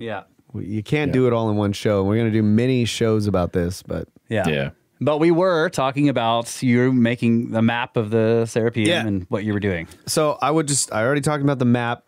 I would like to just state this, and I'm going to go through this footage and the pictures and stuff later on the show. We could do a video maybe, but the boxes that I got into this time were very interesting. There were some that were very precise and just pristine, polished interior surface, seemed like very square edges. I didn't bring in any kind of precision tools to measure the angles and all that kind of stuff. I was mainly going in to just observe and also check the resonant frequencies. And you're getting the frequencies for measurement purposes, basically, right? Yeah, comparison purposes, right? To compare the boxes to each other. Yeah. It's the easiest way that I can compare the dimensions of the box to each other. Yeah. If I took a laser measuring device and stuck it on one wall and shot it at the other wall, how do I know that if I moved it 2 feet down, it would be the same, or Yeah, whatever, and also right? the walls are reflective, and it's kind of a pain, right? Yeah. It can be. Yeah. So the point is with the resonant frequency, it just gives you a general average. This is the size. Yeah. But the main thing I want to point out is that the interior of these boxes that I saw were definitely purposefully left out of symmetry. Like one of them had this giant lump on the inside of the box, like at the floor level, like the walls coming down straight, and then suddenly it just juts out and there's this big chunk that was never cut out. And it looked like someone later had taken a hammer and chisel to this lump on the inside of this box and tried to cut it out. Of there. And I have video to show this, but I mean, this had to have been done later. This is my hypothesis, that someone later came along and tried to cut this chunk that was left in out, because there are polished surfaces around it, but then there's just like obvious hammer and chisel marks on this huge lump left in. Another box that I got in, the one that had the corner piece left in on the inside corner, it was just like never completely cut out. It also had across the entire other bottom side wall or end wall, a 4 to 6 inch piece in the bottom corner that just, it didn't cut to the bottom of the corner. It left like a bevel on the inside. Yeah. Polished beautifully. I checked the outside. The outside of the box is cut away on that corner. Yeah, that's the interesting thing you were saying, that I was like, whoa, okay. Yeah. So the on the other side, where it was just the right inside bottom corner, so it's this sort of triangular piece that's, or part of the stone that is not cut away to make the three axes meet at 90-degree angles to each other. It's a pretty big chunk. You could put your foot on it. That's how big that they didn't take out of that three-way corner there. On the outside of the box, that corner is missing. off. Yeah, it's missing. So it's telling me that like they're leaving that purposefully on the inside because they know they cut away some flaw in the stone on the outside. They require a certain thickness. Yes. Yeah. Also, that's freaking weird. Yep. Also, I was inside a box that had giant scoop marks taken out of the floor in multiple places. That one of them was like so big I could put my entire foot into it and it would almost come up to my ankle bone. That's how big the scoop was out of the floor of the inside of the box. And there were multiple scoop marks out of the floor of the inside of this box. So it's like Chris Dunn says, like the advanced ability of their tools allowed them to make precision cuts, to make precision angles, but they didn't have to do that. And they didn't actually, what they cared about was something else. Something else. Even though they could make some of them, because then I get in one and it's just perfect. All the angles, all the way to the corner, three axes, just, I mean, pristine down to like, you know, like Chris Dunn says, it's like, what is the radius in that three-way corner? It's so small. Tiny. Maybe 1/8 of an inch. I don't know. I just didn't have time to do all the things. I think the most important thing was making the map and getting just the footage generally of inside of each box and kind of figuring out which one's which. It's such an interesting observation. I think, like you said, it seems like that correlation between like these divots and things on the inside that seem to match what's happening on the outside. Like you said, Russ, it's like they were going for a certain material thickness for whatever reason. Yeah, that's the first thing that comes to mind. Yeah. Yeah. And there are, I mean, that's the thing you're saying, like, and I've seen some of these, they're unfinished, whether it's unfinished or it's deliberate, like some of it may be unfinished. We know that it was unfinished because we have unfinished boxes. Yep. And you have this material thickness that there are some boxes like the exploded box that Marriott blew up. I mean, that are pristine and they're flat and they're sharp corners, and there's plenty of places in there where you measure where measurements been done either by Chris Dunn or Ahmed Adley and other people where they show you these, perfect angles and things like that. But like you said, that may not have been the specific objective. Like if they can make it thick enough and perfectly flat and square enough, then they can do it. But yeah, it seems like they're going for something else. Like they're going for a thickness or a solid. The other observation I make about that place is that it also seems, and this is the scoop marking, the scoop discussion, is that they're going for solidity. Like they're just these boxes have to be solid. Like that was why it's so cool to get back in to see that Cambusis box, the giant big black one that's in the closed off area that they parked into this. They literally, it's just the craziest thing, this box. And this is where it's like, yeah, you guys with your pulleys and capstans and pivoting off a post and all these ideas. Like this thing is parked in a corner. Like it's literally into a corner. Show me the capstans that can get that thing into that corner. Well, show me any post that you, or where's the hole for the post that you apparently pivoted a 70-ton block of granite around but didn't just knock it over straight away. Like this is not something you can do with some of those models. But the reason they parked it there and they never quite finished it is because it developed this giant crack in it, like a big, a big crack in the front face of it that splits the stone. But the box is perfectly serviceable if you were to use it as a box for some bull bones or whatever. But I think because it developed this crack, they just said, well, this is ruined. We can't use it. Shove it in the back corner and forget about it. This is the thing that really blows me away, is that like if they needed the integrity to be such that they scooped out cracks, that they left interior dimensions odd because the exterior dimensions had to be cut away to get rid of flaws in the stone. Why did they need to be polished on the insides and out? Like if you're going to put this lid on it and no one's ever going to see what's inside, why does it need to be polished in there? Well, why does it need to be solid? Like none of these things are requirements for any of the standard model purposes. That's what I'm saying. Like I can understand a crack where, let's say if you're going to put a liquid in there that's a very, very thin liquid that would actually go right through that crack and come out, right?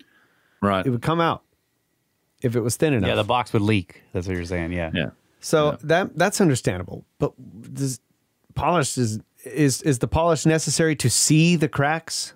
Because I know, like with steel, like when you're working with hydraulics and stuff, that's one of the things you would do is clean the surface and smooth the surface out, and that's when you can begin to see the cracks, the flaws, and the flaws in the stone.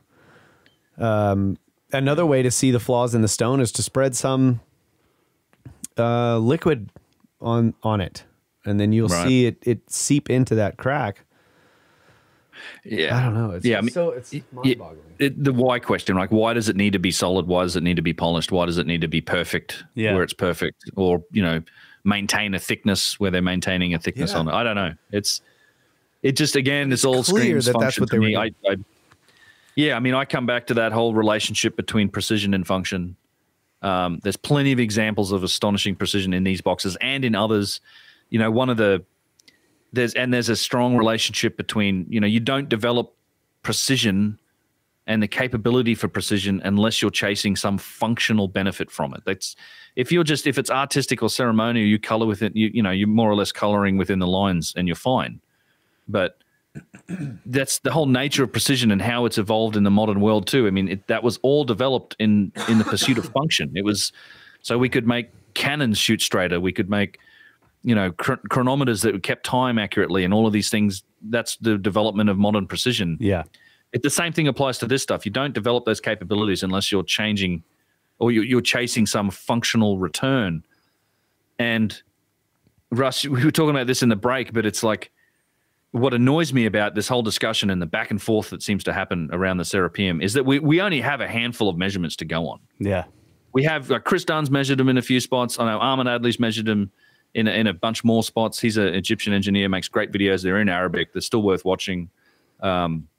He's gone in there with precision tools and measured in a lot of places and shows you, the perfect angles and flatness of stuff. And you can use the, BAM and Patrice Poyard. They went and did stuff with surface roughness meters, which gives you an indication of the flatness of the surface over a small area. But there's just like a handful of measurements. What we actually need to have happen is have these things be scanned accurately with proper scanners that cost whatever, $70,000, $100,000, like the work that Patrice has done in the Barabar caves in India, because the results of those scans are absolutely astonishing and mind-blowing, and it's certainly the basis for a lot of further study. And Russ, you were saying that, while we were running around in there playing this hide and seek game with some of the keepers while we're in the actual alcoves, hiding behind the boxes, trying to take microscope pictures of either like these fine machining marks or tool marks or bits of the liquid polish. I mean, you're saying you got pissed off and angry, like this is. Yeah, I got pretty annoyed because I'm hiding behind a box. I've got this microscope connected to my phone, and like people are walking up there, and I'm trying not to get busted, but I'm also trying to do some kind of scientific investigation of these boxes, what I can, and I'm just like, why am I having to do this? Yeah, this is annoying. Like, I shouldn't have to do this. Like, I'm hiding and trying not to get busted, and just trying to understand these things properly, and it's just incredibly annoying. Like, I know that those keepers that are in there, they're not trying to stop me from doing science. They don't want to lose their jobs, They're right? doing their job. Yeah. They don't want to lose their job. Right. So, but there's a whole hierarchy of things happening there, and in the end, I'm like, why am I even having to do this? This should be done properly by people with correct equipment, like Ben was saying, with good $100,000 scanners. This all should have been done already, but because it's like there's this mainstream narrative that we know what these are, so there's no further science need be done, right? And it's just ridiculous. And so we're running around, hiding, climbing around, sweating, trying not to get busted, trying to run a tour at the same time as trying to do proper science. Kyle's jumping in and out of boxes. I'm jumping in and out of boxes. Ben is jumping in and out of boxes. And the whole thing is like, there's this kind of stealth aspect to it that's just really annoying. Like, why am I hiding with a microscope? You were just grumpy that day. I think it's great. I mean, yeah, on one hand, it's kind of fun, but on the other hand, I'm like, why do I have to do it this way? Yeah, Russ and Ben are notorious for being grumpy. I figured this out. I'm glad somebody else has been added to that team. Yeah. Oh, I blaze him multiple I get times, grumpy. Folks. I see Ben. Oh, he's getting grumpy again. All right, here we go. He's up the back getting grumpy. Damn it, all right, I'm going to fucking get a tea. Yeah, I'm templed out. Templed out. Yeah. Lunchtime? Is it lunchtime yet? Let's go to lunch. I've seen it. Yeah, I understand what you're saying. The gist of it is that this should have been done professionally. And what's pissing me off is that not that it's not fun to do it this way, but at this, we're doing Indiana Jones stuff. But what's pissing me off is that it should be already done.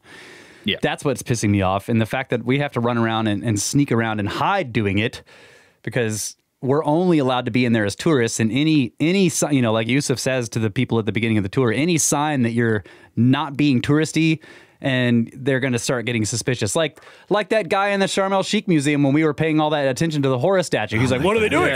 Why are they looking at the statue? And Yusuf is like, it's a beautiful statue. What's wrong? And they're fascinated by it. Now, of course, Kyle's trying to scan it, and I'm taking images of the polish and stuff. So the dude... I scanned it. Yeah. So the dude... He's like, no video. Right. No video. Yeah. Videos? I'm like, no, I'm not taking video. I'm not taking video. 10,000 photographs of it. Yeah. This is not a video. I'm scanning it with lasers. This is a hugely different thing. But that's the point. Like, the guy got suspicious because we took a scientific interest in that object, and he could tell the difference. Yeah. He could tell the difference in, like, a tourist looking at it and the way we were looking at it. And that's why he got suspicious. And that's the root of the problem there. It is, and it's something that's annoyed me, and I constantly call for it in my videos too. It's like this. There are so many low-hanging fruits of non-destructive, completely benign, and completely achievable experiments, measuring, like scans, these things that can be done to shed light on these mysteries and to peel those onion layers back a bit further, understand a bit more about how precise is it? What's the comparison between all of these boxes? What's the relative internal dimensions? What is the overall flatness of the surfaces, and how many of the angles are perfect and how many are like, it's just, these things all should be done. It's just, I think there's like, there's a blockage in there because, like you say, we've kind of closed the case on it. We know what they were for, therefore no more science needs to be done. And people, I think, unfortunately, in the academic realms are a little too afraid of stepping outside of the core tenets of that dogmatic sort of belief system, to risk their jobs or careers. And those are the people with the permissions and the capabilities to do it and the budgets to do it. And, we can't talk in too much detail about it, but we had a good example of that on this tour. We had some people that were with us and I mean, very interested in these topics, very intelligent, well-placed people in very interesting fields that really couldn't be included or named or, shown to be taking an interest in this field, because if they were, it would threaten their academic positions and their current sort of, occupations to some degree. Because if they were associated with this quote unquote fringe beliefs in science, and it's legitimate science that's trying to happen and, trying to figure out some of the answer to this stuff, but it's like they're real careful to we can't be included in this because being seen to be doing so would threaten our kind of reputation our livelihood and in these academic circles. And that's what happens. I read a great article that was written about Hancock's thing. We're seeing it now, with Hancock's, Ancient Apocalypse series, where it's just the kickback that's happening in there. And we're starting to see some articles being written about the kind of dogmatic response of mainstream academia in this space. And I mean, I know a lot of disciplines of science suffer from this, but in particular in this one, it's like, man, there is a real dogmatic core of this story that is very central to it. And if you start threatening that story or bring up topics and want to investigate and go in lines that could potentially threaten this story, then you are immediately ostracized and people lose their jobs. I mean, there's a number of examples of that exact thing happening. It happened to a scientist in Tiwanaku when he went and looked at confirming some of Poznansky's sort of astronomical dating of that site. That guy lost his job when he confirmed some of his readings and conclusions. I mean, these things happen, and it's sad that it's down to this type of guerrilla style science that can only happen piecemeal with kind of consumer grade equipment, because I can't afford to bring a $70,000 scanner to Egypt. Not that I'd be able to get it in or use it effectively, because they'd stop you from doing it. There's a real bottleneck here, and the people with the permissions and capability to do it aren't doing it, I think, for fear that it might threaten this story. Some of the conclusions might threaten this story. That's at the core of the whole tube drill thing. Like, the reason there's a tilted photograph in one of the textbooks and that nobody will ever admit that there is in fact spiral grooves on some of these drill cores, it's because the implications of that threaten this whole primitive tool narrative story that's going on in ancient Egypt, and it means that some of their conclusions are wrong. Same thing happened with the Sphinx enclosure erosion. I mean, you can see it happening over and over again. Yeah, for sure. It's frustrating. I have so much to say. First of all, Johnson, you're not going to get fired, oh boy. Don't worry. We were just drinking beers in Egypt. Anyways, a couple of things. One about the precision in the Serapeum, as you pointed out. Like, there's only been a couple of measurements taken in places that can show over a certain area or linear length that there is very precise and flat surfaces and right angles. It is not the case in every box. I was in one box that was like really wonky. Like, the back wall was obviously tilted towards me, and the whole thing was skewed. And my point is, in saying this, is that when it comes to precision, if you can do it, if you can make a precise flat surface and precise right angles on all these different axes, and then parallel walls and all that kind of stuff, that in and of itself, even if it's one object out of all the objects, shows it's almost zero chance you would do this by hand by accident, because of the size of these things and how much surface you have to flatten inside that space. So that's what illustrates the advancement of the tools. And yet they didn't need it to be precise. They just could be precise when the stone itself allowed for it, because what they cared about was this integrity of the stone. So that's the point I want to make about that.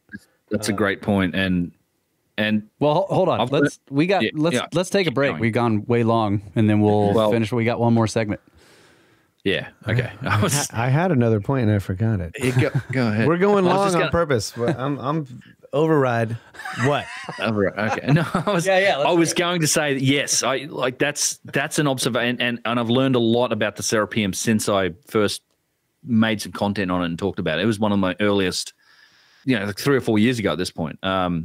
It's one of the reasons I want to revisit that site in content and write a bunch about it again and dive into it. And I've been swapping emails with Chris Dunn about it too. And he's also, he's writing a new book and he's getting into a bunch of these different topics as well, and revisiting this as well. Because I think you're right. Like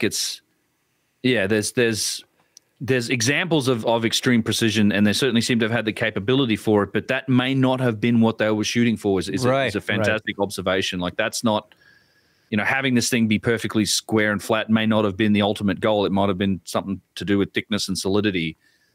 And if they could do it where the stone allowed it, they did. But if they didn't, they worked around it. Seems like they worked around it for the because that functional outcome they were chasing, they could achieve. I think they were in a that hurry. result. Yeah, that's yes. You get the idea that they were kind of in a hurry. Yeah. Yeah, that's a great idea. And that they eventually were interrupted, right? Because that's right. They were in a hurry and they didn't finish. Yep. Let's take a break. All right. I'm calling it. You are. You guys are I can't assholes. override the second call. override cancel. Veto only works once. We'll be right back.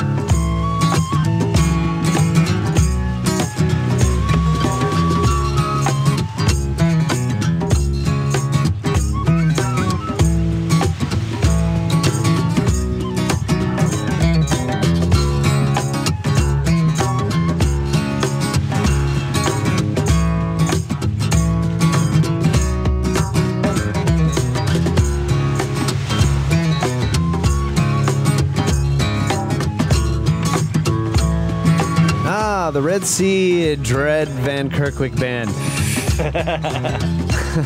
That's it.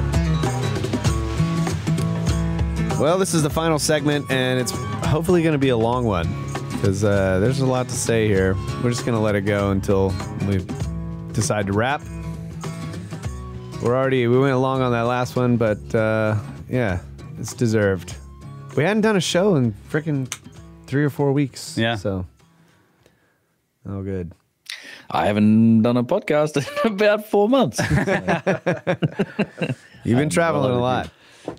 Yeah. We told them You got lots of material. way back in the beginning Yeah, that we'll go look at stuff and they won't get episodes. Oh, yeah, that's true. Promises delivered. Promises delivered, right. Promises kept. Yeah. I have to admit, I have a terrible confession to make, folks.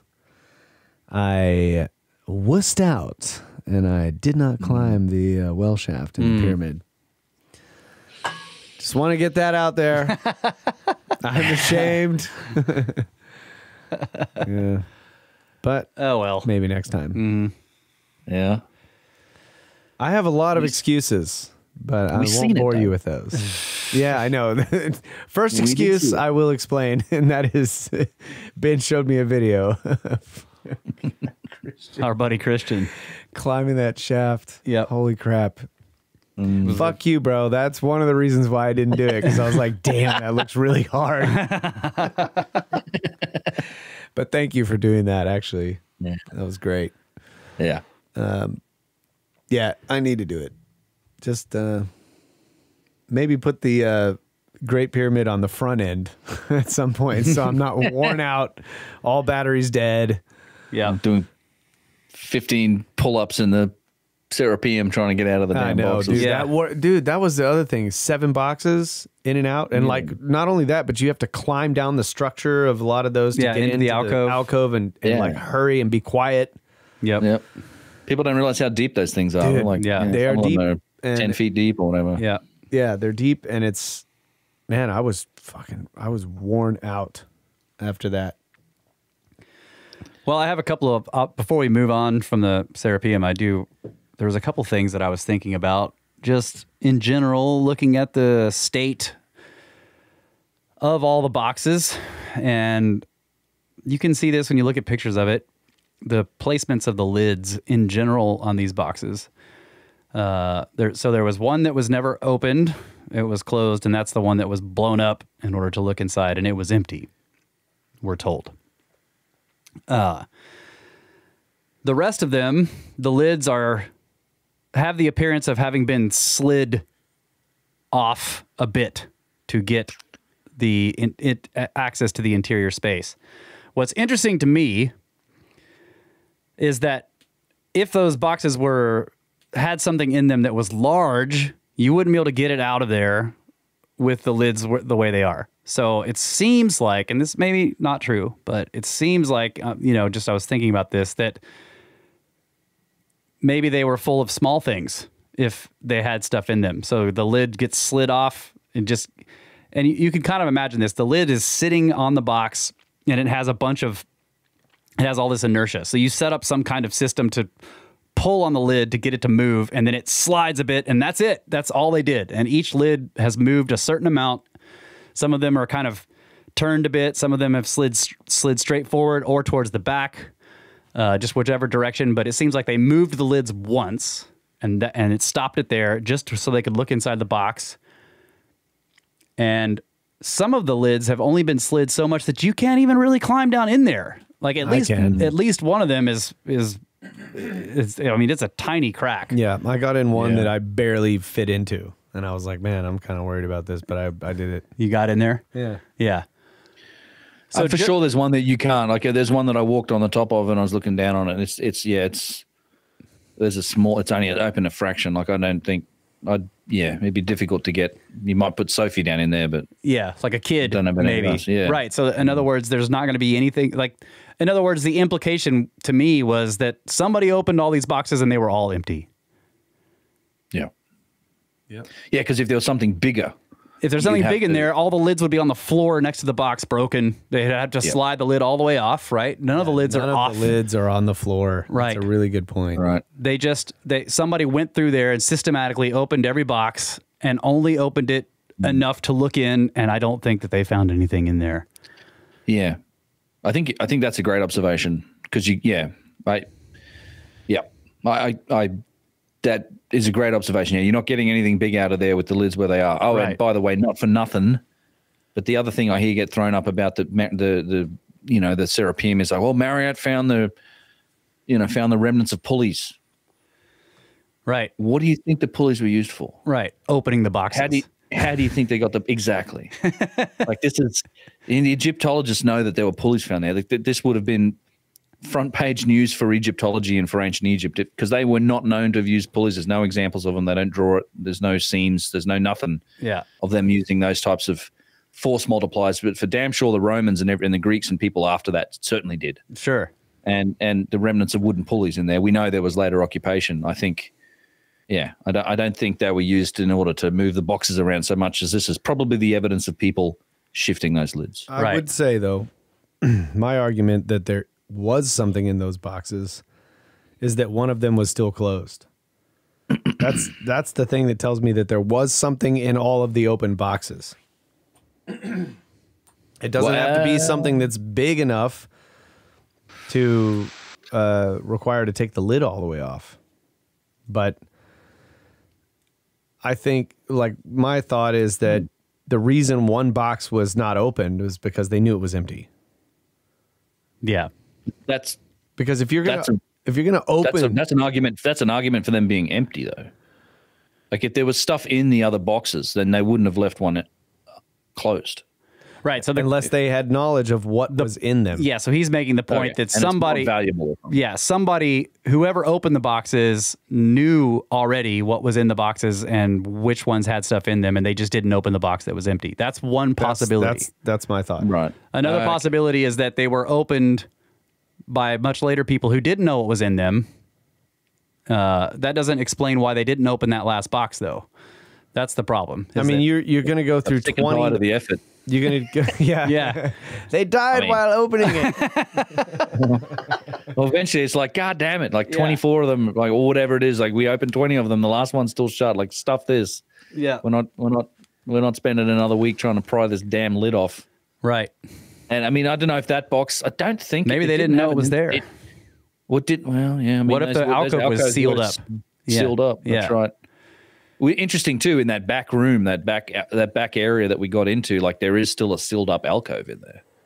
and you could look through it. Like there was a couple holes in the brick wall, and you could see into. It was an empty alcove, but it was still like a sealed alcove. You would only need to move the lid and open the box 2 inches or 3 inches to get it torched and to see if it's right. So I'm imagining like a little mirror in there or something. You got to open it enough to stick your head in there and look around. I mean, maybe they were doing that. Like it's enough for a head. Yeah, that's what I'm imagining. Is like the lid's sitting there and it's massive, however many tons, and so you set up this whole system with pulleys and ropes and pry bars and everything, and you finally get it moving once, and it slides, and that's it. Yeah. You don't think so? I don't think so. You might get it to slide like 2 inches and then it stops. It stops. And then you got to keep going. Mm-hmm. Well, once that, it's like pull. They probably pulled it a bunch and a bunch and a bunch and a bunch. And I don't know. You think that, I don't know. I'm just thinking of the mechanics of doing it. If you get your whole apparatus set up there and all the people and whatever else it takes to like yank on the ropes, and you start moving the lid. You move it a little bit, then you pull again, and you pull again, like that chain gang work. You got everybody there on the ropes. Keep pulling. Yeah. The guy's probably opening it with the expectation of, well, we're going to be able to shove someone in there to check it out or whatever. Keep pulling. And then you get to a point where it's like, all right, stop. Now we can go look. Yeah. And I can imagine in that system, you're going to open it more than just like a crack. You want to open that a foot or 2 or 3 or whatever, and just depending on how easy it's shifting. Right. And it wasn't clear. I mean, because a lot of them are like, they're hanging off the edge of it. Like it's not, obviously, they're not just pulling them straight. Right. It just it slid in whatever direction it could slide from whichever way they were able to mount things. Yeah. And some of them have the big, some of the lids have big, like square holes dug into them. And those square holes we noticed are not nice and square and are not polished. They're roughly cut out of them. So that seems like, again, later people like trying to make places to pry on the lids from. It's not, in other words, those aren't part of the original box. The other thing is that box that we got through the closed door to go see. Yeah, its lid is also slid off. It's not, and it's an inset lid. Yeah, it's not all the way on there. So that's the next question: is did somebody try to open that one as well, or That's a tough question because that thing does have lifting bosses on it. It has lifting bosses on it. And it's an inset lid. I don't know. In fact, I'd love to know if there are any other boxes that have an inset lid. This thing actually had a lip. Yeah. An inset lip. And then the lid had an inset shift. So you couldn't have slid the lid off that one. I think that's how they cracked it. You slide the lid on and it falls into that hole and cracks the side of the box. Okay. Yeah, maybe. And they're like, don't build them like that anymore. Yeah, maybe, right? I mean, that's just one in the corner. It's just a guess, but. And then they would take the lid off again, though. It seems that the lid is like shoved on there, and it seems like it's been open. I don't understand. Yeah, right. I was interested in that. It's like that lid, if it's, did somebody open it or did the builders actually shove it back there and then just throw the lid on top of it without closing it because they didn't care, God, everything about that box is a annoying mystery. It's just. This is the other thing. It's unfinished state. It's in the back corner and the lid's off it like it's cracked. The lid's open, but it's on the top of the box. Yeah. So this is what I'm saying. It didn't look to me like they were moving those boxes around in those tunnels with the lids on them. They put the lids on afterward, right? So this means, in fact, you have evidence for that with the unfinished box, the lids in the hallway, and then also the lid for the big rose granite boxes near the entrance. Yeah. So this is the questions that come up with that box back there. Did they have to take the lid back off of it in order to get it, to put it back there? And if that's the case and it was broken and they weren't going to use it anyway, why did they bother lifting the lid and putting it on top of the box when they're just shoving it in the corner? They could have just set it down next to it, but they did all this extra work to put the lid up on top of it. Yeah. It's weird. I don't know. Yeah, I mean, and that's a big lump of stone. Yeah. That lid is gigantic. Right. If they're just throwing it away, why is the lid on top of it? And it's different than the other. It's very different than the other box. It has the square corners and the rounded top. Yep. It's definitely a different style than is normal down in there. Most of the Serapeum boxes have the beveled lids. Beveled, yep. They're like these prism shapes. It's so it has a rough beveled shape on the lid on top, doesn't it? No, it's square. It's square. You're right. It's not beveled. I thought it was round on the top, but it has the square corners. Is that So not yeah, right? square and then a rounded top and the square ends. Yeah, it's the ends are square, and when then you it's a look at the rounded top, it's surface. rounded, so it's like been artistically made. That's a good point. It's very different than the Man. other boxes. And so is the rose granite box. Like that one is very different, and it doesn't have a lid, or at least the lid is does have somewhere lid. else. Yeah, the lid's somewhere else. But near the entrance. It's that big piece of stone. You walk But in, the- turn left. It's right yeah, there. but the walls of This that is- box this are is the- freaking like 18 inches thick. This is the They're- top of yeah, the it's lid Incredibly thick. of that other box. Yeah, it's rounded on the top and it has square The corners. square corners. Yeah. yeah. And the nubs on the end, right? Very And the different lifting style. boss is probably more accurate. Yeah. Well, yeah, and then you got the small box and you got the limestone box. I think the small box could be an Egyptian product, a dynastic Yeah. product. Yeah. Nothing rules that out. It's got the rounded It's rounded. Yeah, on the Rounded end. inside. And it's like, was it coming in, going out? Because it has that whole tunnel behind it to the alcove. Right. Yep. That you guys saw for the first time as well, right? We went. Yeah, back we there. got to walk back down the tunnel. Yeah. Yeah. Yeah, and then there's that one box made of limestone that's literally in this tiny, like it's crammed in this alcove. It's a giant box, but it's limestone. Yeah. Yeah. It's unfinished. It's rough. It definitely Very chiseled. rough. Yeah. And the lid on that one is on it. I don't even know if it's off it. I'm thinking from memory. It seems like it's been pried. I think there's like some wood under Yeah, they there. pried it up and pried it up, put slats some wood. under it so that they could look. Yeah. See, that makes more sense than trying to slide the damn thing. Just pry it up, wedge it, keep prying, Yeah. wedge more until you can look in. Yeah. Well, they were trying to. I mean, they must have been trying to. There's evidence of people trying to pry those. I damn think lids up. they couldn't actually couldn't. pry them up. They had to slide them.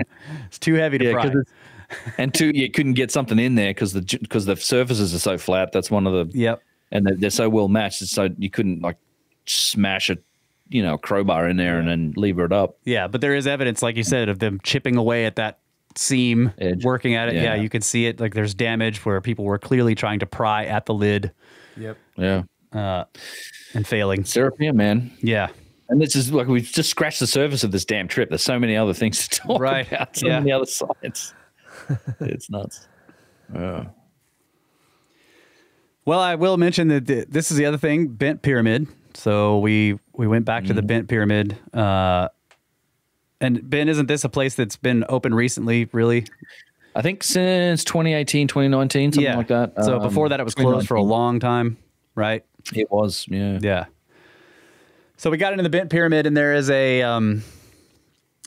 is once you go down the descending passage and you get into the main chamber. You go down the descending passage, you go up a stairway into the main chamber, a really steep stairway. And the main chamber is ridiculously tall. It's like huge corbelled. It's corbelled square. Yeah. So it's like a square room that's successively tall. getting smaller and smaller as it goes up. Yeah. And then once you get to the top of that chamber, which is done by They built a scaffold. a in massive there. scaffold with a stairway. So you go around and around and around. You get all the way up to the top, and then there's like a robber's tunnel, like somebody cut through. I don't know It's like a rock cut passage. Yeah, it's like like 35, 40 feet, something like this. And it's not. Yeah, I mean it's been cut through. It feels like it's been cut through the bedrock. Yeah. To connect it up to this other whole To set of connect it. chambers. Yeah. So this was the interesting Is it thing. in the bedrock? Really? I thought that was Well, masonry. not bedrock. through the core blocks. Yeah. The The core masonry. blocks. Okay, It's not bedrock. You're right. Yeah. So somebody cut through. Right. Okay. So this is the thing. Once you get up to the top of that big tall chamber that Kyle was talking about, you climb the scaffold. Then you go through this roughly hewn thing into another passage, and to the right, to the right, the passage goes for a little way, and then it connects to what there used to be a rock ceiling doorway there, and then there's an ascending passage that goes all the way out to the outside of the pyramid, and opens out way up high on the side of the pyramid but it's still below the bend of the bent pyramid. If you go to the left, it goes into another corbelled chamber with several false floors that have been busted through. But what's interesting is, so that's like it seems like originally those were two completely different interior sections that somebody just connected them by digging through from the one chamber, from the one passage into the top of that other chamber.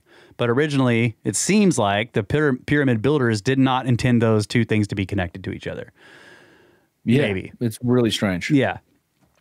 But this tunnel that goes through the top is like snaky. Yeah.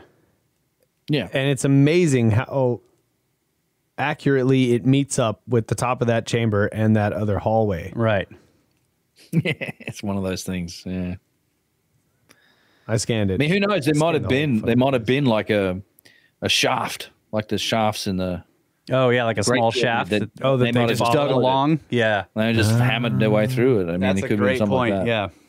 Because that's the whole thing when the stories about that pyramid, about there being, when they were first clearing that thing out, that there was like a movement in the pyramid, and then all of a sudden a draft comes flowing through there. Like, because there's those two sliding doors in that east-west passageway, right? There's the one that goes out to the west side, I think, with that ascending passage, and then there's the other one that's propped up on the bit of wood that you go through, and it seems sketchy as all hell. It's like, don't touch this piece of wood, Right? because otherwise this giant limestone slab's going to come down, and then there's going to be people stuck in the pyramid, Right. until we get some jackhammers up in here and get you out again. Right. Like yeah, it's but there's definitely this mechanism for a sliding door, particularly on that right-hand turn, that with the ascending passage, and there's tales of this when this pyramid is first being cleared out about that opening and shutting or something. Like there's literally, that seems to be what it correlates to, where something happens and it's now this draft that flows through the pyramid and it's making noise and there's air, and then it stops all of a sudden.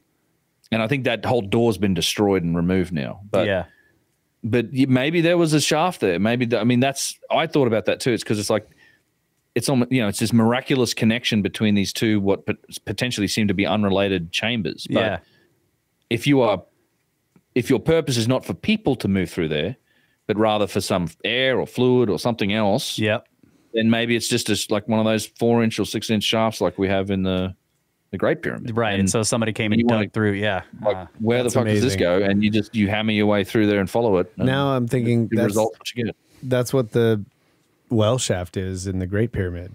They were was a shaft digging along a small shaft. They just widened it out so that they could go to where, and it actually led directly to the Grand Gallery.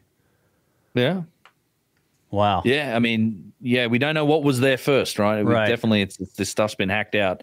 Although, I mean, and then somebody must have finished that passage, because the top part of the well shaft from the Grand Gallery is constructed blocks. Right. So that was already there. It's not roughly hewn. That was there. Yeah, the constructed blocks. Are you talking about the bottom part? Yeah, the constructed blocks would have gone in and ended with a square hole. It would have had to have been natural unless they had some kind of drilling rig that could have drilled that hole, because it's in the bedrock. It is in the bedrock. Yeah. That's right. Yeah, you couldn't construct it. That's so true. If it was a natural, like they say, I know now we're switching over to the. You didn't even finish your story, but if there was a natural, say, like a karst, like a cave type of thing for water, like maybe a spring that came up from the subterranean chamber area and went all the way up to the grotto really at the surface. Yeah. Then somebody followed that and widened it to get in, because like the pyramid builders built over this natural passageway through the bedrock. Right. That's okay. So anyway, no, that's new idea based on new ideas. Widening small Yeah. passageways. Okay. Yeah. Wow. So I got to climb up that ascending passage in the top upper part of the bent pyramid, and I climbed. Closed, it's closed off. You're not supposed to do it. But the grate that's this sort of mesh that they have covering it was sort of pushed aside, and Ben was like, "Go for it, bro." And then I was like, "Well, fuck yeah!" So I climbed through there. And the whole, I got part of the way, and I was like, I'll just have a look. And I got part of the way, and I looked up, and I'm like, well, I'll go a little further. And I went a little further, and then I started seeing bits of rope. And Ben had told me, oh, there's a rope hanging down because it gets steep. I started seeing fragments of rope, and I'm like, man, I don't even know if I can trust this rope. There's pieces of it all over the passage. But I could, and this was crazy because looking up, you're already looking up, it's very steep, and you could see at the end that it got steeper. And then it got steeper again. Looked like it just ramped way up. And I was like, well, I'll climb up there a little farther. And I got up to the bottom to where the rope ended. And yeah, it was all frayed and falling apart. And by that point, I was like, I just need to go all the way. I'm all the way up here anyway. And yeah, at the end, you needed the rope because unlike the rest of the ascending and descending passages that we climb around in the pyramids, there's no constructed walkway with slats, convenient slats that make a stair. And it was slippery and sandy. And so I'm climbing up with the rope and trying not to fall, you know, because if you slip and fall, you're going to slide all the way down to the, you know, most of the way to the bottom of the shaft, basically. But I managed to get all the way up to where the grate was and look out. And it's so weird.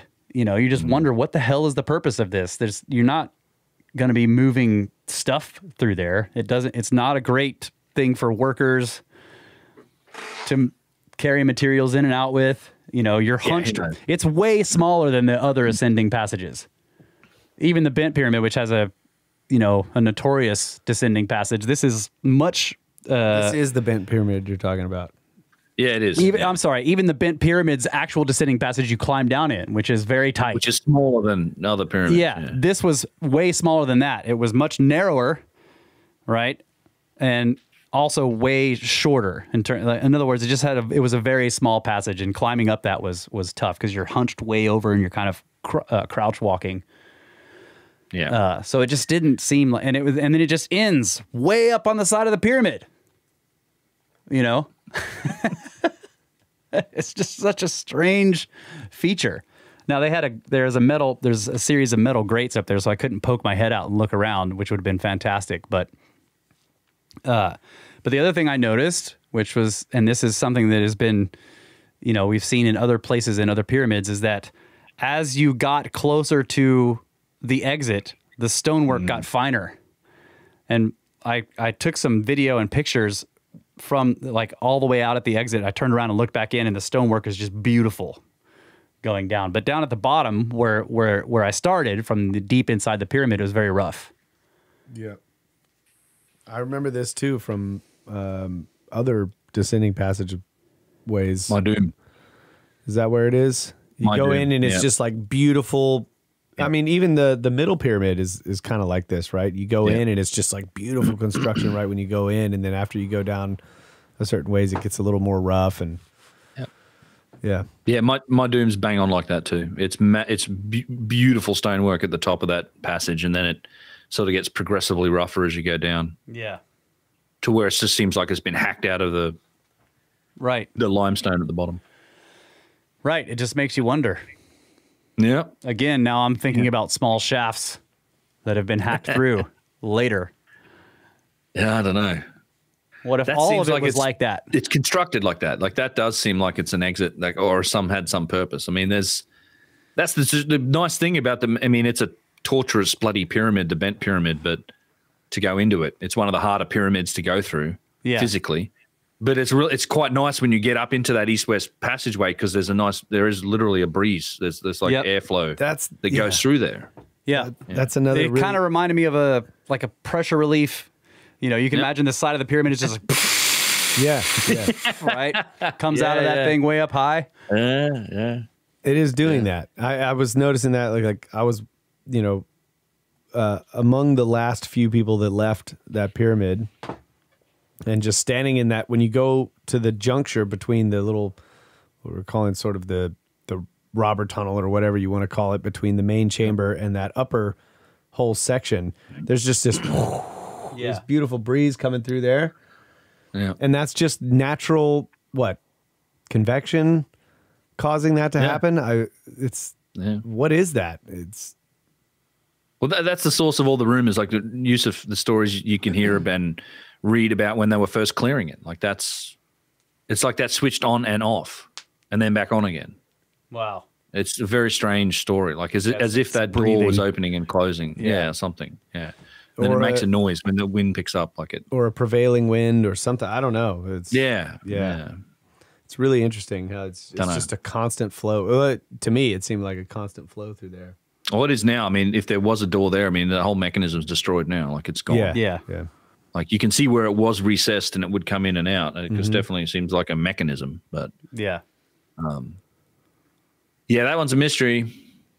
The bent pyramid's enigmatic. It's one of the stranger pyramids, man. It is weird. It's like you have that corbelled main chamber, and then you've got this weird recessed corbelled chamber off the side of it as well. Like there's another corbelled chamber that they've sealed up. Yep. Almost like they were practicing something. I don't know. I don't know what to make of the bent pyramid. And the only one where the casing blocks are like tilted in towards the structure. Yep. Which is why it's still. Most of them are still there. Yeah. To me, I'm like, maybe they figured out, like, I don't know. It's like, why did they make it this way? Was it, I don't know. It's like every other casing off of every other pyramid was completely robbed. I want to know if the casing stones above the bend are tilted inwards. I bet they're not. I think the casing stones below the bend are tilted inwards to support that upper. It helps support that upper section, maybe. That's a good idea. Yeah, I don't know. Shit don't wasn't either. a mistake, I don't think. Though. Yeah, no, it doesn't look like a mistake. Orthodox explanation is like, well, he was practicing building pyramids because this was allegedly the third pyramid ever built, right? The bent pyramid. Yeah. Yeah, step pyramid, Madum, bent pyramid, red pyramid. It seems like you could practice with something smaller. Yeah. Well, that's the other thing. Is like that's the stupidity of calling it a mistake. Yeah. It's like, why did you finish it? Yeah.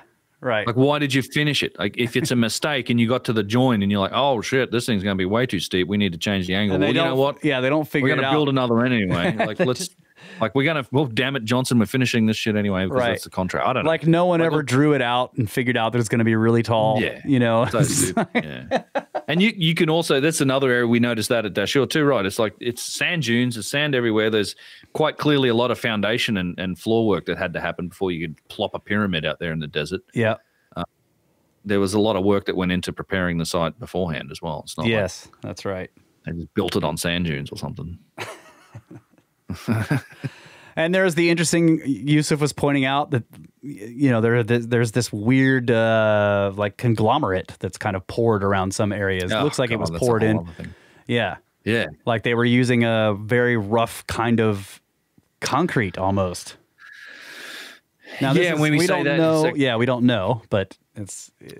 I really it's like wanted flint. Chuck There's to all look at this. There's all this river rock and flint, and it's embedded in a strata, like in a in some sort of, what would you call it? Like a. It's embedded in a matrix that's holding a matrix. Yeah, and we saw it at Saqqara in particular around the Winis pyramid, and. It's like almost as if, and there's actually there's a channel cut next to it, which is cool because then you can see like the strata lines and you can see how deep it is. And it's not like this is natural material for this area, right? And it hasn't been brought in modern times. And it's the foundation of the pyramid. And in some of the shafts around that pyramid, you can also see it in the top level. It's almost as if they use this material to level out the site. Right. Yeah, on basically one side, because I walked to the other side and it's definitely not there, and the bedrock's exposed on the other side. Right. And Yusuf was showing us how like the limestone that it's sitting on top of would have these deep cracks, and the stuff had poured in and filled those cracks up. Which could happen naturally, but it was just very interesting to look at it how it's clearly come in after the fact. Yeah, that was the tricky thing about it, and this is one of the reasons why I wanted Chuck to look at it. We didn't get the opportunity, but. The big channel that you're talking about that you can walk down in, it's like you think of a Saqqara. Yeah, you think of a flood or something cut this big channel. And the channel's running one direction, and you're looking at the wall of that channel or that ravine or whatever, and you see the conglomerate stuff up there, and it's filling cracks of erosion in the bedrock that are running perpendicular to that's right, perpendicular to the channel. So it's like if the channel was natural, if this ravine was natural, then naturally you would have perpendicular smaller channels from water running into this bigger channel, right? Yeah. So that erosion coming from the sides is there going into the bigger channel and then washing it down. If that conglomerate stuff was laid down in a flood, it would have been a big flood, which means it would have been running the direction of the big channel. Yeah, that's right. Not the little channels feeding into the big one. That's right. Yeah. And it would have, like what I thought is, it should have leveled those little ones out. Yeah. Yep. But it's not. It's actually filling them very precisely. Yeah. Preserving them. So Yep. it doesn't look like it was laid down in a big flood. Right. It looks like it was poured. Yeah. And another sort of factoid to fry your noodle out there is that this also seems to be the material that we saw inside the grotto. That's right. In the Great Pyramid. Right. Right. Which is the cavern that's just below ground level, essentially. And it's, the video and footage I've seen from there, it just like that seems to be that same type of material. Right. It looks the same, like and it's flint right at ground nodule. level. Yeah. Flint nodules in some kind of fine Matrix material that is concreting those flint nodules, and quartz, smoothed, rounded, like river rock style. rock, yeah, gravel. polished Yeah. gravel. And cobbles. So yeah, if you had a deposit, like a sedimentary deposit of all these flint nodules that were river, washed and smoothed and rounded, and then you collected all that stuff and you washed that stone, and you had all these basic, just like we do today. You mine, you dig, you mine it all, you wash it, you sift it, you get all the roughly the same size stones. You're not crushing it, so they're all polished by whatever ancient river they were in. Then you mix it with some type of concrete material and you pour it. That's Right. what it looks like. That's what it looks like. And last year when we crawled down into the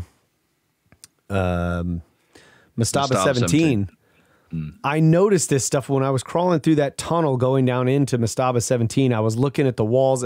I was crawling on my knees. I was like hitting these really hard, like what? And I grab them, looking at them, and I'm like, this is like polished flint nodules, like nice round, river-worn flint or whatever. River-worn flint nodules, and the walls were completely made of it. But and I'm touching the walls, and it's like this is like concrete. It's hard. Yeah.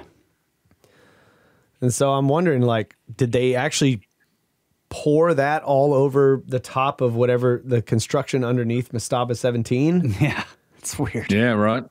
Yeah. So this trip really, I was looking at that stuff everywhere. And then when we were at the Red Pyramid, those flint nodules are strewn all over the ground around the Red Pyramid. Yeah, and I'm thinking like, okay, this is foundation concrete for whatever construction they were doing. So it'd be really cool to, if that's true, you could maybe look for that type of deposited material in other places in Egypt and say, hey, this is a foundation. Yeah. Yeah.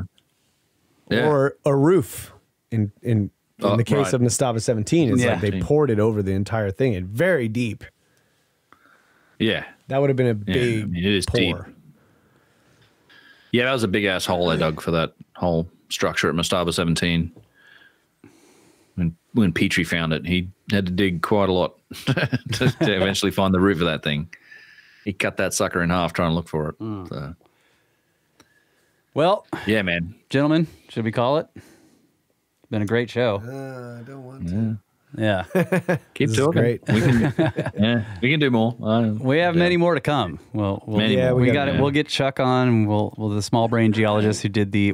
Okay. Before we go, because we skipped past this, that Chuck did the taste test on the goo. Like, did you say that? That's He did. Yeah. We talked about that up front. Yeah. Well, you mentioned it, but He did legit do a taste test. Okay. And I did throw up a little bit in my mouth when he said it. And Chuck, dude. so he just swiped some on his finger and licked it, right? That's what did not give a fuck. I'm like, Okay. all right, man. Good Give deal. him a couple days, see what happens. Yeah. All right, guys. It's awesome. Yeah. Fantastic trip. More shows to come. Thank you all for Giant middle finger for all of you in the back of the bus. Yeah. Middle finger to the back. Everybody of the bus, else that came with us on the Egypt trip, I love you. people. Yeah. We always have. Always will. Good night, Adamu. Get back to work. Right. So we ended the recording with Ben there, but there was a couple extra things that we wanted to say at the end here. Number one, make sure to check him out, UnchartedX.com and the UnchartedX channel on YouTube. He also has UnchartedX Live and some other stuff. Ben's got a lot of great work. If you're not familiar with it, you should be. Definitely go watch everything he's got. He also has a podcast, so you can check that out. And he does weekly streams, almost weekly. He's got a lot of content. It's really good. He's a fantastic researcher. Yeah, streams his video game playing too. He does. I actually was in the video game stream last night. We were playing old Warhammer together. Okay. And, yeah. I plan to stream my checkers game. You should stream. Really good. You should stream you working in Logic. People would love that. Okay, dude, just watch you making music. I could do that. Yeah, that would be great. I don't know if I could work on vocals in front of people. Well, you don't have to do that, but you can show. I was like running around hiding and stuff. Right. So yes. So this is the other thing. At the end here, we're putting in a song that Kyle made at the end of the tour. So it's like the tour ended, but Ben and Kyle and I had another 5 or 6 days, and we were sitting in a hotel in Cairo near, like right next to the plateau, just a street over from Yusuf's shop, and there was a cafe on the top floor. Like you could go up on the upper deck and just look out, and the 3 pyramids right there was absolutely amazing. And Kyle brought the guitar up, started playing, and then he just got in the zone and got totally focused. And for the next 2 days, we barely saw him because he's just writing. And he found out that he had a full studio on his phone, right? And he was like, dude. Yeah, it's like, well, I've had GarageBand on this phone, but I've never used it. And I just started using it. I came up with this little guitar riff and I recorded it on GarageBand with my headphone. Like I brought some wired headphones because with the Bluetooth, there's a latency issue. Like there's a delay. So I had the wired headphones. I plugged them in, and it's got the little mic that's like dangling over by your right cheek, you know?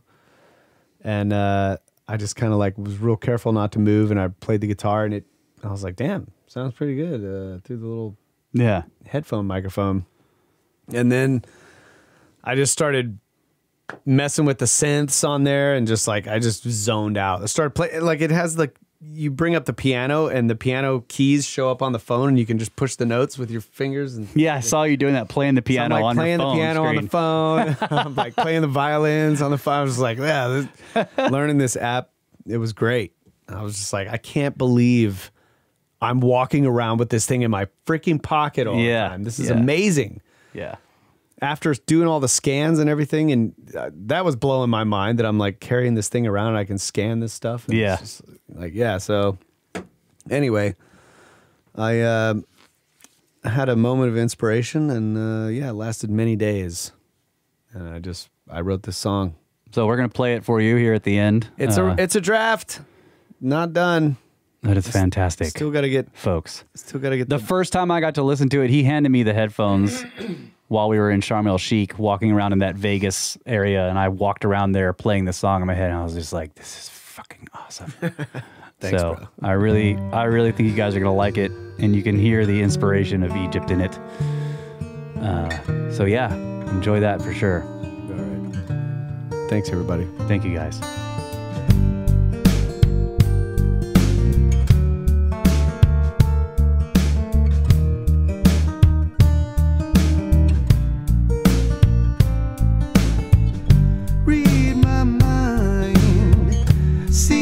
Soul, I'll take a piece of you with me when I go. Oh, and you know, I cannot say, I cannot stay away from these dreams of old. No.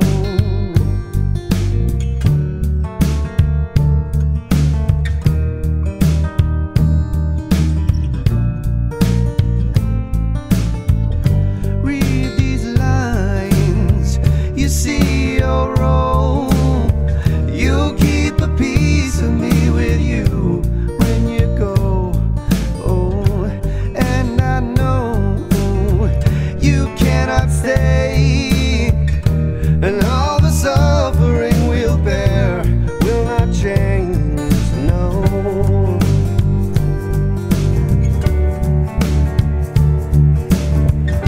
And all the suffering you bear will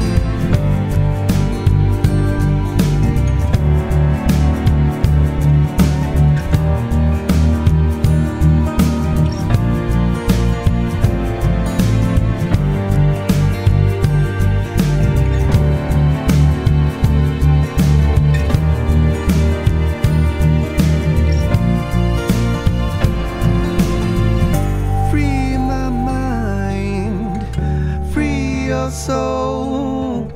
I pray for peace to be with you in your home. Oh, and this world we cannot blame for all the suffering we bear may someday wane. And this world we cannot change, and all the wonders that we share, they will remain.